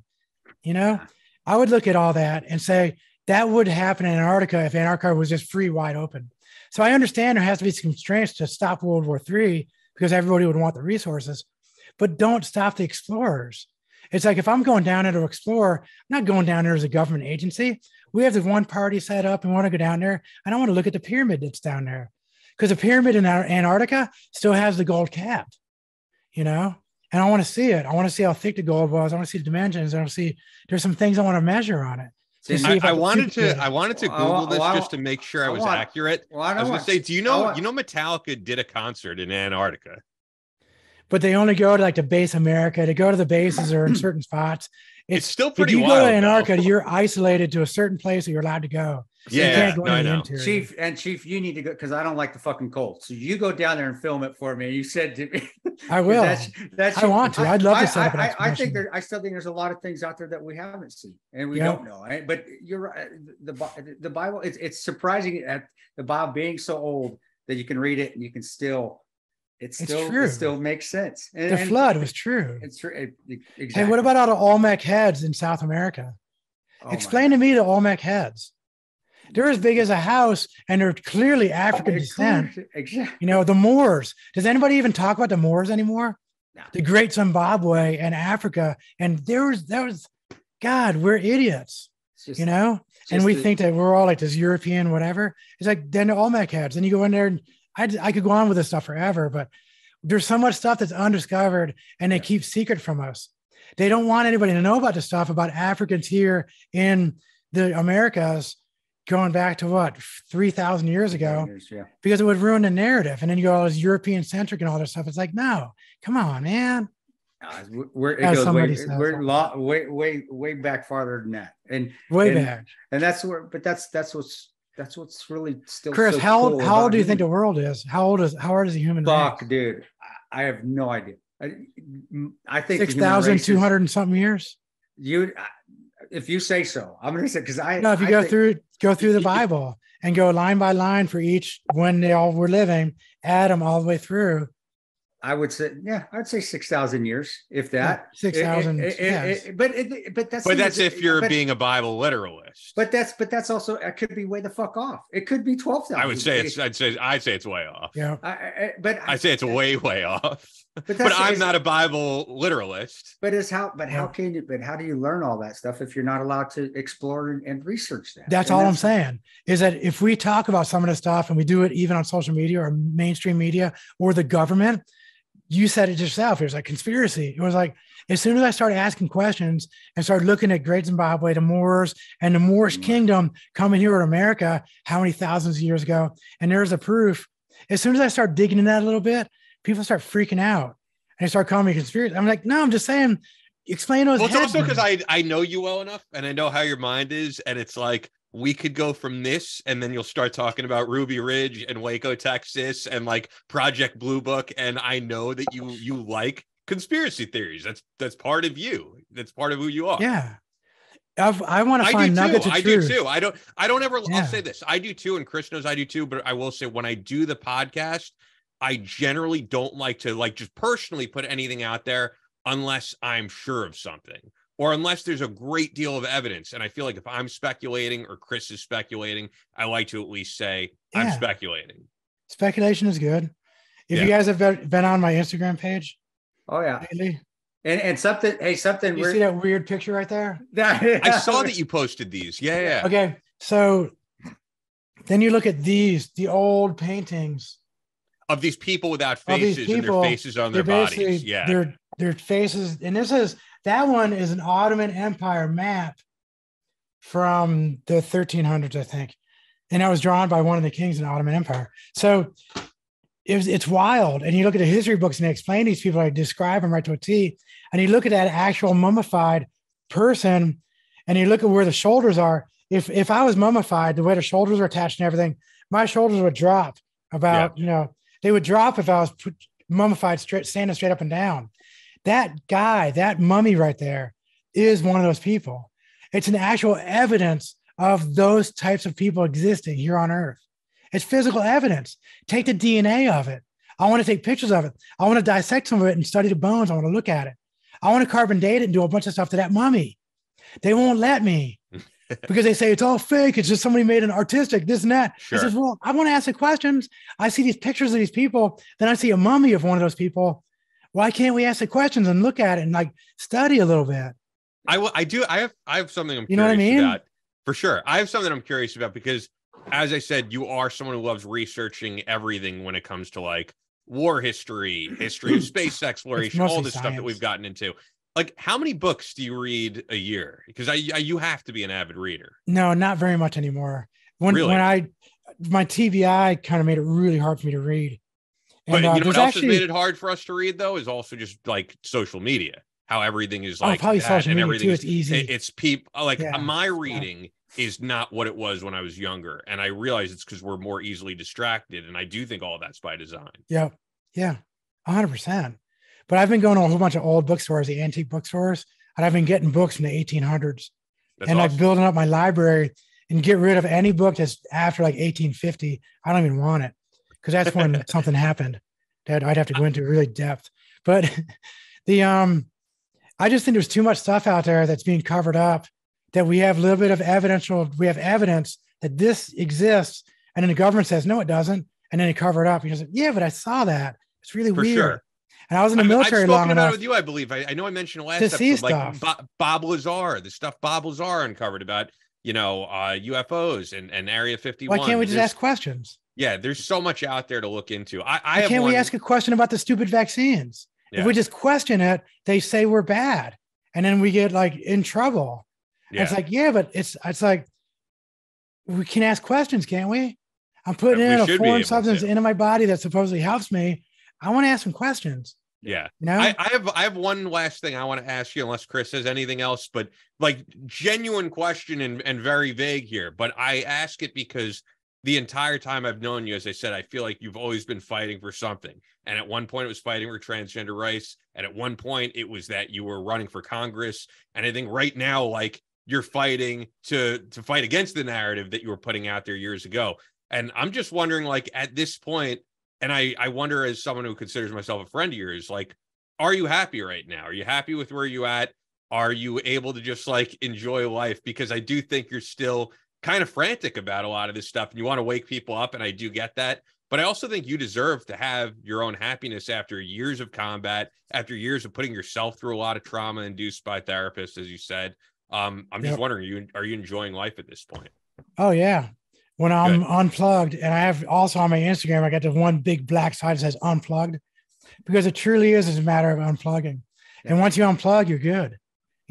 Once you turn the TV off, once you unplug from all the social media. And if you notice the stuff I do on social media right now, it's like 10 minutes a day. I see a couple of things, I share some of my story and I go, done. I don't let it get on me. So I see social media now as like the pig pen. And like, you can look at the pig pen from a little ways away and go, yeah, it's pig pen. Yep. Okay. I think I've seen enough, and walk away. But if you get inside the pig pen, you're going to get muddy. You're going to get pig shit all over you. For sure. And so what I've learned by that happened right when I did the unplugged post, which is probably like a month ago, was I totally unplugged. I don't go into pig pen. I look at it and I see, yep, still a pig pen. Sure wish it would clean up. And I walk away, That's a smart way. The only thing I'm doing this right now for is, like I said, I want to make sure that, and this is also in the Bible, that we have to do this. We have to witness the fact that this is who I am. This is what I stand for. And then we have to unplug. It actually says in there that we're not supposed to congregate in these huge churches and do these things. That's like the devil, individually to know Jesus, individually to walk in Jesus's path, even in your own family member doesn't do that. It's like, all right, yeah, it's cool. I'll try to let you know what's going on, but I can't do that for you. You can't force them. No, you can't force somebody. When somebody tries to force somebody to find God or find Christ, that's actually what pushed me away initially. And what brought me back is finally they said, we gave you some guidance. You got to find it yourself. We need to set the example, and that's all. And so that's all I'm trying to do. Like I said, I'm going on a few shows and then I'm done. And if you call me again after this one, I'll probably say no, unless it's me and you just sitting around having beers. I don't drink anymore though, but it's just, I don't want to do this ever again, And so I'm going to do a couple of ones, maybe big, one Fox or whatever, because it's Fox, If CNN has me on, I'll do one CNN thing and then I'll do it never again. I'll be like, no, never. And that's the smart way to do it. I've unplugged. I nuked my accounts a long time ago, and I brought them back on. But I'm saying I'll post something that'll be off for 4 or 5 days. I'll post something. About about the transgender rights, I'm still fighting for rights of people. Yeah. I still don't want to see transgender people being abused, being hurt, and that comes from the doctors as well as just people on the street. So I do see the medical industry right now is doing damage to the transgender community. There's people out there doing things to these young kids, and that's all I'm talking about. If you're 21, 25, 30, and you want to go get surgeries and do whatever, get as many tattoos as you want. You can cut your nose off and become a reptile. Which people are doing. Yeah. People do that. And it's like, if you want to do that stuff and you're 25 years old, I don't care. But if you're a 13-year-old kid, and your mom has blue hair and she really wants you to be gay because she's not, and then it turns out she can make you trans, and you see this happening. It's like there's people that it's like Munchausen by proxy. It's like a medical thing. It's a psychological thing. But there's people out there that are doing things that are not medical. It's not psychological. It's not anything. They're using people. And I don't know why they're doing that. Now, if you have a 13-year-old who says they're transgender and they want to have the double mastectomy and do all the stuff as his little girl who's getting picked on at school because she's not the popular girl, having to live up to this Kardashian crap, no girl can live up to that. So don't you think that depresses every young girl? Yeah. Don't you think that makes every young girl not feel like she could ever be that? So she's like, well, look at those boys who are out there playing sports, having a great time. They don't have to worry about that.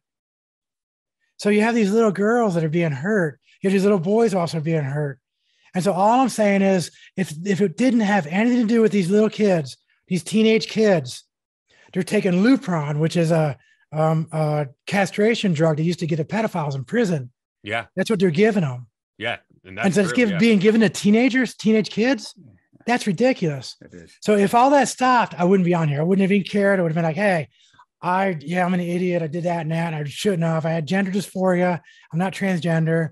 I had anxiety. I'm not transgender. I had depression. I had opioid addiction. I had a lot of stuff going on, but I'm not transgender. What had happened was a whole ball of wax got pushed all together and then stuck a transgender label on it. And then that's what happened. But that's making me a victim, which I'm not. I was a huge part of it. I'm the one that got addicted to the opioids. I'm the one that got addicted to stuff. I'm the one that did a lot of stuff. I take responsibility for that. Those doctors out there, those psychologists are not even doing that. They will not take responsibility for their actions. They think they can go around and do all this stuff and think there's going to be no consequences. Yeah. If the consequences aren't right now on this earth, it's going to be because karma's a real thing too. It's about to balance the universe. That's in the Bible. Yep. It's not, we're not called karma, but it's these doctors right now, if they weren't messing with these kids, I would not be talking. If it didn't happen with the CNN stuff and I got stuck into the stupid media stuff, you would never seen to me. I probably would have run for Congress because I was political science when I was in college and all that. And I know it sounds like I did a lot of degrees, but I had some minors. So, but I'm political because I see politics as a way for us to fix this. I had a plan to balance a budget in 17 years and it would have worked. And it had to do with there's taxation, a bunch of other stuff. It would have gotten rid of the entire IRS. If they'd used my financial plan to recover America, would have paid off the debt, national debt. Yeah. Can't do it now. It'd probably take 40 or 50 years now, even with my old plan. But there's a lot of stuff I would love to do, and I want to help because I love this country. I love our Constitution because it really is a bedrock of a really good society. The problem is we have people in power right now that are doing things that are not constitutional, that are not allowed to do. Why can you have an executive order that deals with anything that has to do with money? Yeah. That's Congress. Congress runs the strings of the budget, not executive orders. If it has anything to do with money, it's executive orders. Like, no, it's unconstitutional. It's not your business, dude. There's all kinds of stuff I can talk about, but it's very political. And I want to do that, but politics is the pig pen.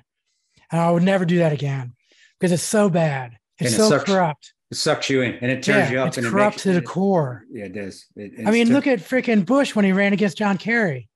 You know, yeah, they were both skull and bones. Yeah, I was gonna say that. You know, the skull and bones motto. What's the skull and bones motto? Like, I remember the skull and bones motto is like power and death. Yeah, exactly. And that's what. And those guys were brothers in the same skull and bones power and death fraternity.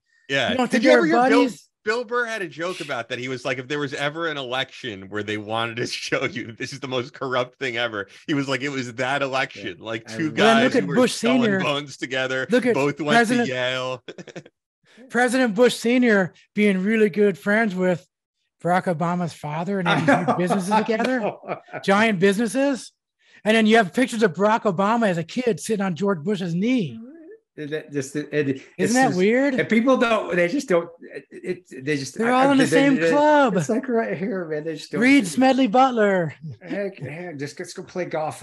All those good golfing pictures where they're all buddies hanging out, going to hit the 9 holes, man. They're all in the same club. It is. Or I mean, let's be honest. Like the array of photos of both Bill Clinton and Donald Trump with Jeffrey Epstein and Ghislaine Maxwell.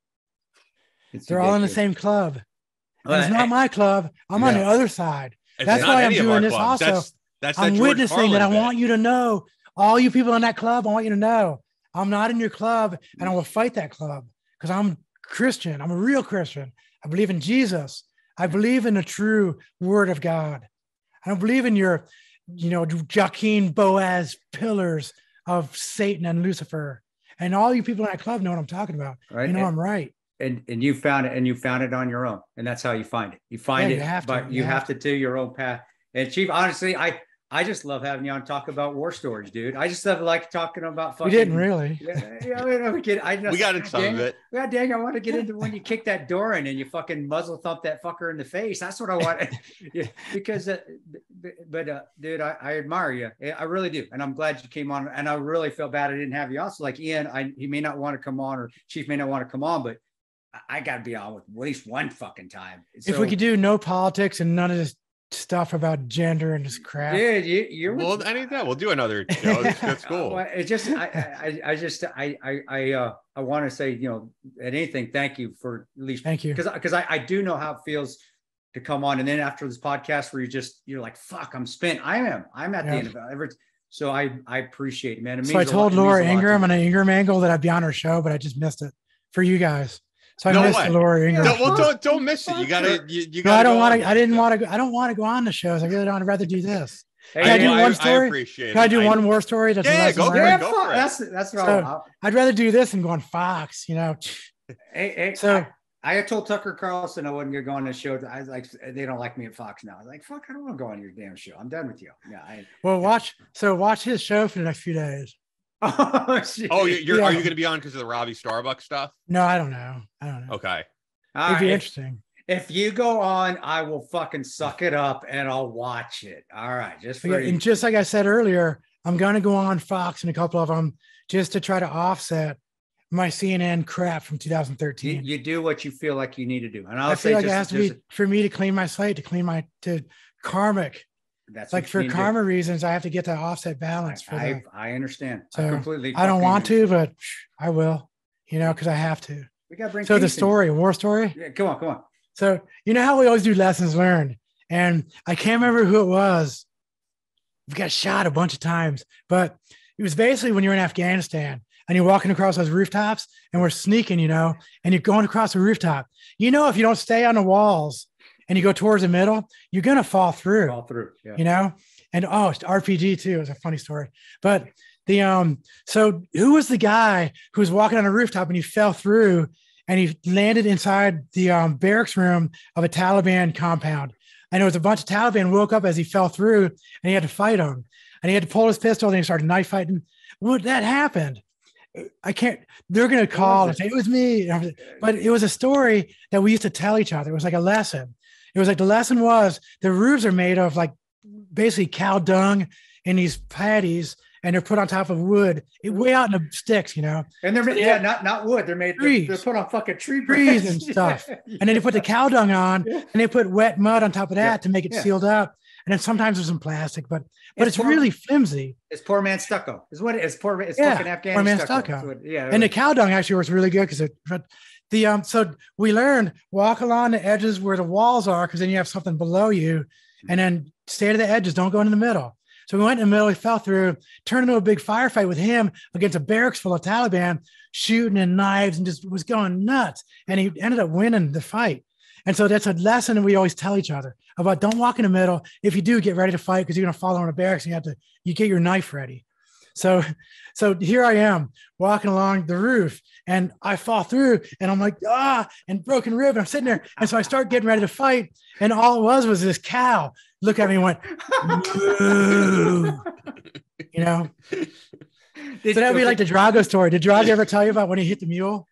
No. Did Drago tell you the mule punching story? He's a maniac, that guy. Oh, man. He's the best story ever. Okay, yeah. We were on this mission. We're running around, we're chasing these dudes, and we're in this vehicle that I told them to pull the doors off of.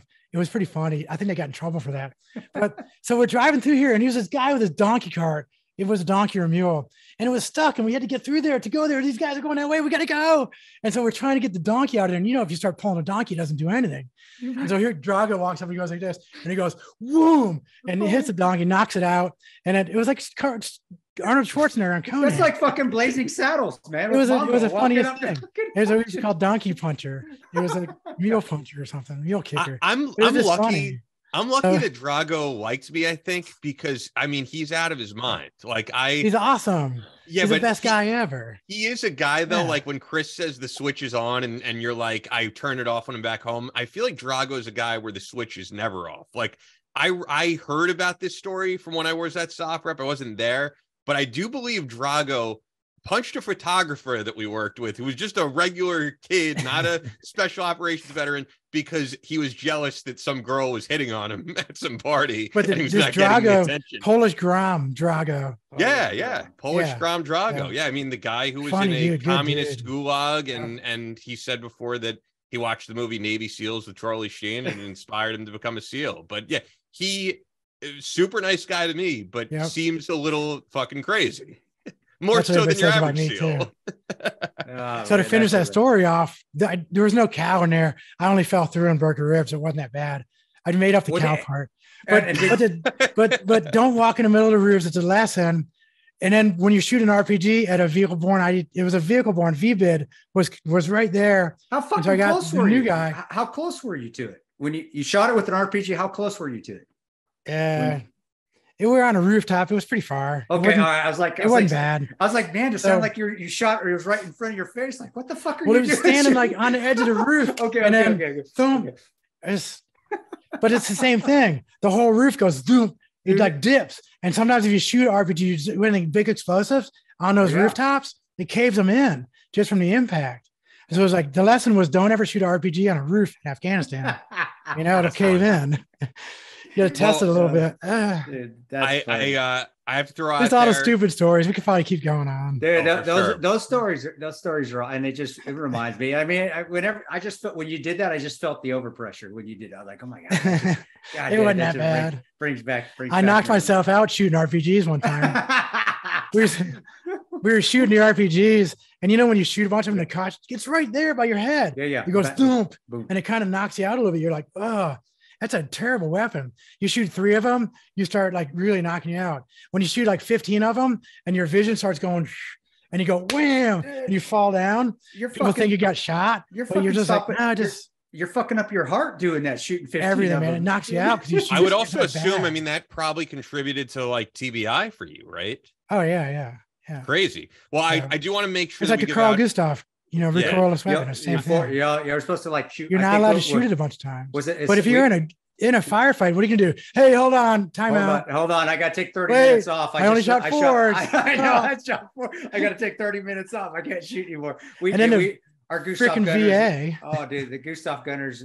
We had tremendous. That's one thing I do admire about Rangers. That we had some of the best Gustav Gunners in the world. But that was their fucking joke. It was like, because we could only go to the range and shoot 4, and then you couldn't shoot more. But that was the joke. It's like, we're gonna have to take 30 minutes off in a firefight. We're gonna have to shoot. I was gonna show you this right here. Check this out. Yeah, sorry, Ian. I know. No, it's cool. And for the people on listening, go to our YouTube because Kristen has something here. Oh, is that motorcycle? That looks like fucking Batman's motorcycle. What's on the back of that motorcycle? Whoa. Holy shit, that's I'm like, you put RPG. Is that a 7 tube you put on the back? I figured, they didn't need it anymore. So I brought it home. That's awesome. So dude, I got my 1966 epic. Harley, and it's demilled. The whole front end is cut off the RPG. Yeah. So it's just a tube, steel tube. Yeah, it's useless. You got that fucking 7 tube. That's so I took my bike apart and I built that whole bike, but I welded a RPG 7 for the back muffler of my, Chief, that's fucking sweet. We got to send us a picture. That's what we got to use. You got to send us a picture of that. That's fucking. And awesome. In 2010, they put me in Easy Rider magazine with that motorcycle. No that's shit. Awesome. Yeah. I built the whole thing. Won a bunch of trophies. It was can I Google that on my phone? Can I Google that and find the picture? The Easy Rider. Probably. I mean, it's inside the cover somewhere for a bunch of trophies. Like all the trophies over there. Motorcycle trophies all over there. Dude, that's the shit for the bikes I build. That's awesome. And I dig your plank, dude. That's all. That's cool. You're fucking rock star, man. It's awesome, and I'm digging that plank up there. Yeah. Hell yeah. Is that from One? Is that from Team One? Are you plank owner from One? Is that where that's from? Oh no. That's what I was trying to remember. Look at the plank up on top of the wall. Oh, the paddle. Yeah. Way up there. Yeah. Oh, that's like an old Bud's paddle washed up on shore. Okay. I lived in Imperial Beach, and so you'd have stuff washed up on shore. Once that was just one that washed up on shore. Ah, cool. Well, it's still cool. I got a picture from the palace though. Right shit, yeah. And when the VVIP we talked about a little bit too. I know we probably passed each other a few times there. Oh, where the hell did you get that Saddam picture from? Did you get from the palace? We were like the first ones in there. Wait, hold it up again, Kristen, because it's going to pan to you when you talk. I just said Kristen, but Chris. I don't care, man. Kristen, I never cared about that crap even 10 years ago. It's how I know you though. But talk so that it'll pan to you. Oh, hey, here's a pic. I don't know what to say. No, that's it. Just so that it pans you. That's pretty cool. But a stupid picture. And I put it in this frame so it looked a little nicer. Dude, it was just a dumb picture. It was on the ground in the palace. It was just. But that's epic. That's something that will be with you forever, man. That's fucking epic. I still got old fucking Iraqi tea jars. I just found it. It was one of the Tomb of the Unknown. It was a hidden room down there in that Tomb of the Unknown. And I mean, they weren't worth it, but they were cool. I still got them. Just something to have. A little picture this big. That looks really cool because it's in a nice frame. That's so awesome. Chief, thanks for coming. Yeah, I was just gonna say, if you guys don't allow me to wrap up, I'll go another 2 hours here. So I am gonna wrap things up. And it's at Valor 4 US on Instagram, at Valor 4 US on Twitter and Instagram. And I feel like you're grabbing something else. What else are you showing us? Holy you showed shit, the last time. yes. It's for a museum. It belongs to a museum that I gave it to because you can't have these.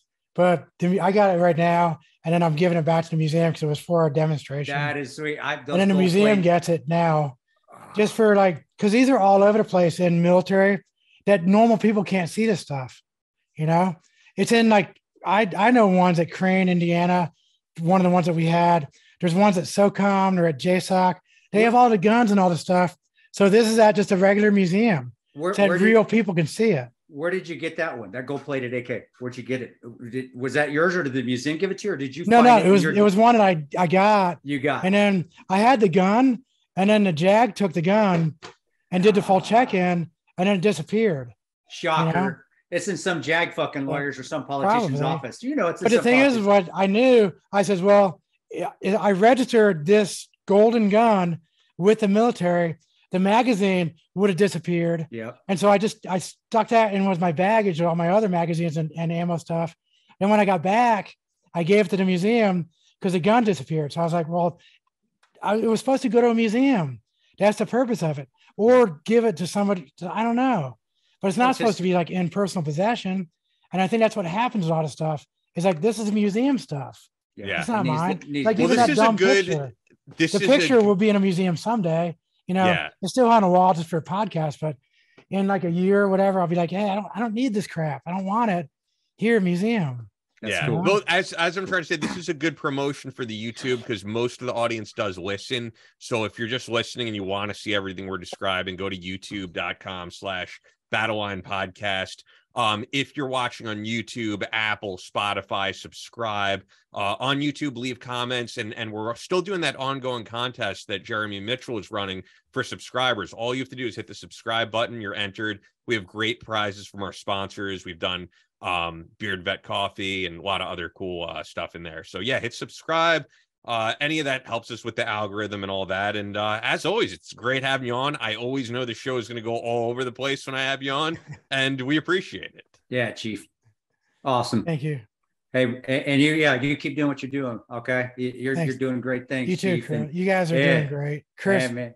Huge respect, man. No. Rangers lead the way. No, I still got my Ranger handbook and all the way. That reminds me. You do have an older Ranger. For everybody out there, last thing, Chief's Ranger handbook is older than mine. That motherfucker. all right. But it's still those old Ranger. And that was the cool. Those are Ranger handbooks. Misspellings. Those were the best Ranger handbooks. The words were all misspelled and fucking terrible grammar. But you're fucking old OG. And sneak them up real close and get them with your hatchet. Exactly. Hey, that shit can still work. You never know. It does. But be safe. All right. And you keep doing what you're doing. And I know you may not never want to go up, but you always have an open invitation. You just let us know. Okay. Whatever. Appreciate it. Thanks, guys. That's all for this episode of the Battle Line Podcast. But we'll be back on Monday with more American Straight Talk. Until then, be sure to follow us on Instagram at Battle Line Podcast and on Twitter at Battle Line Pod. To sign up for future Battle Line tactical courses, go to www.christantoperanto.net. Believe in yourself, face all challenges head on, and as always, never quit.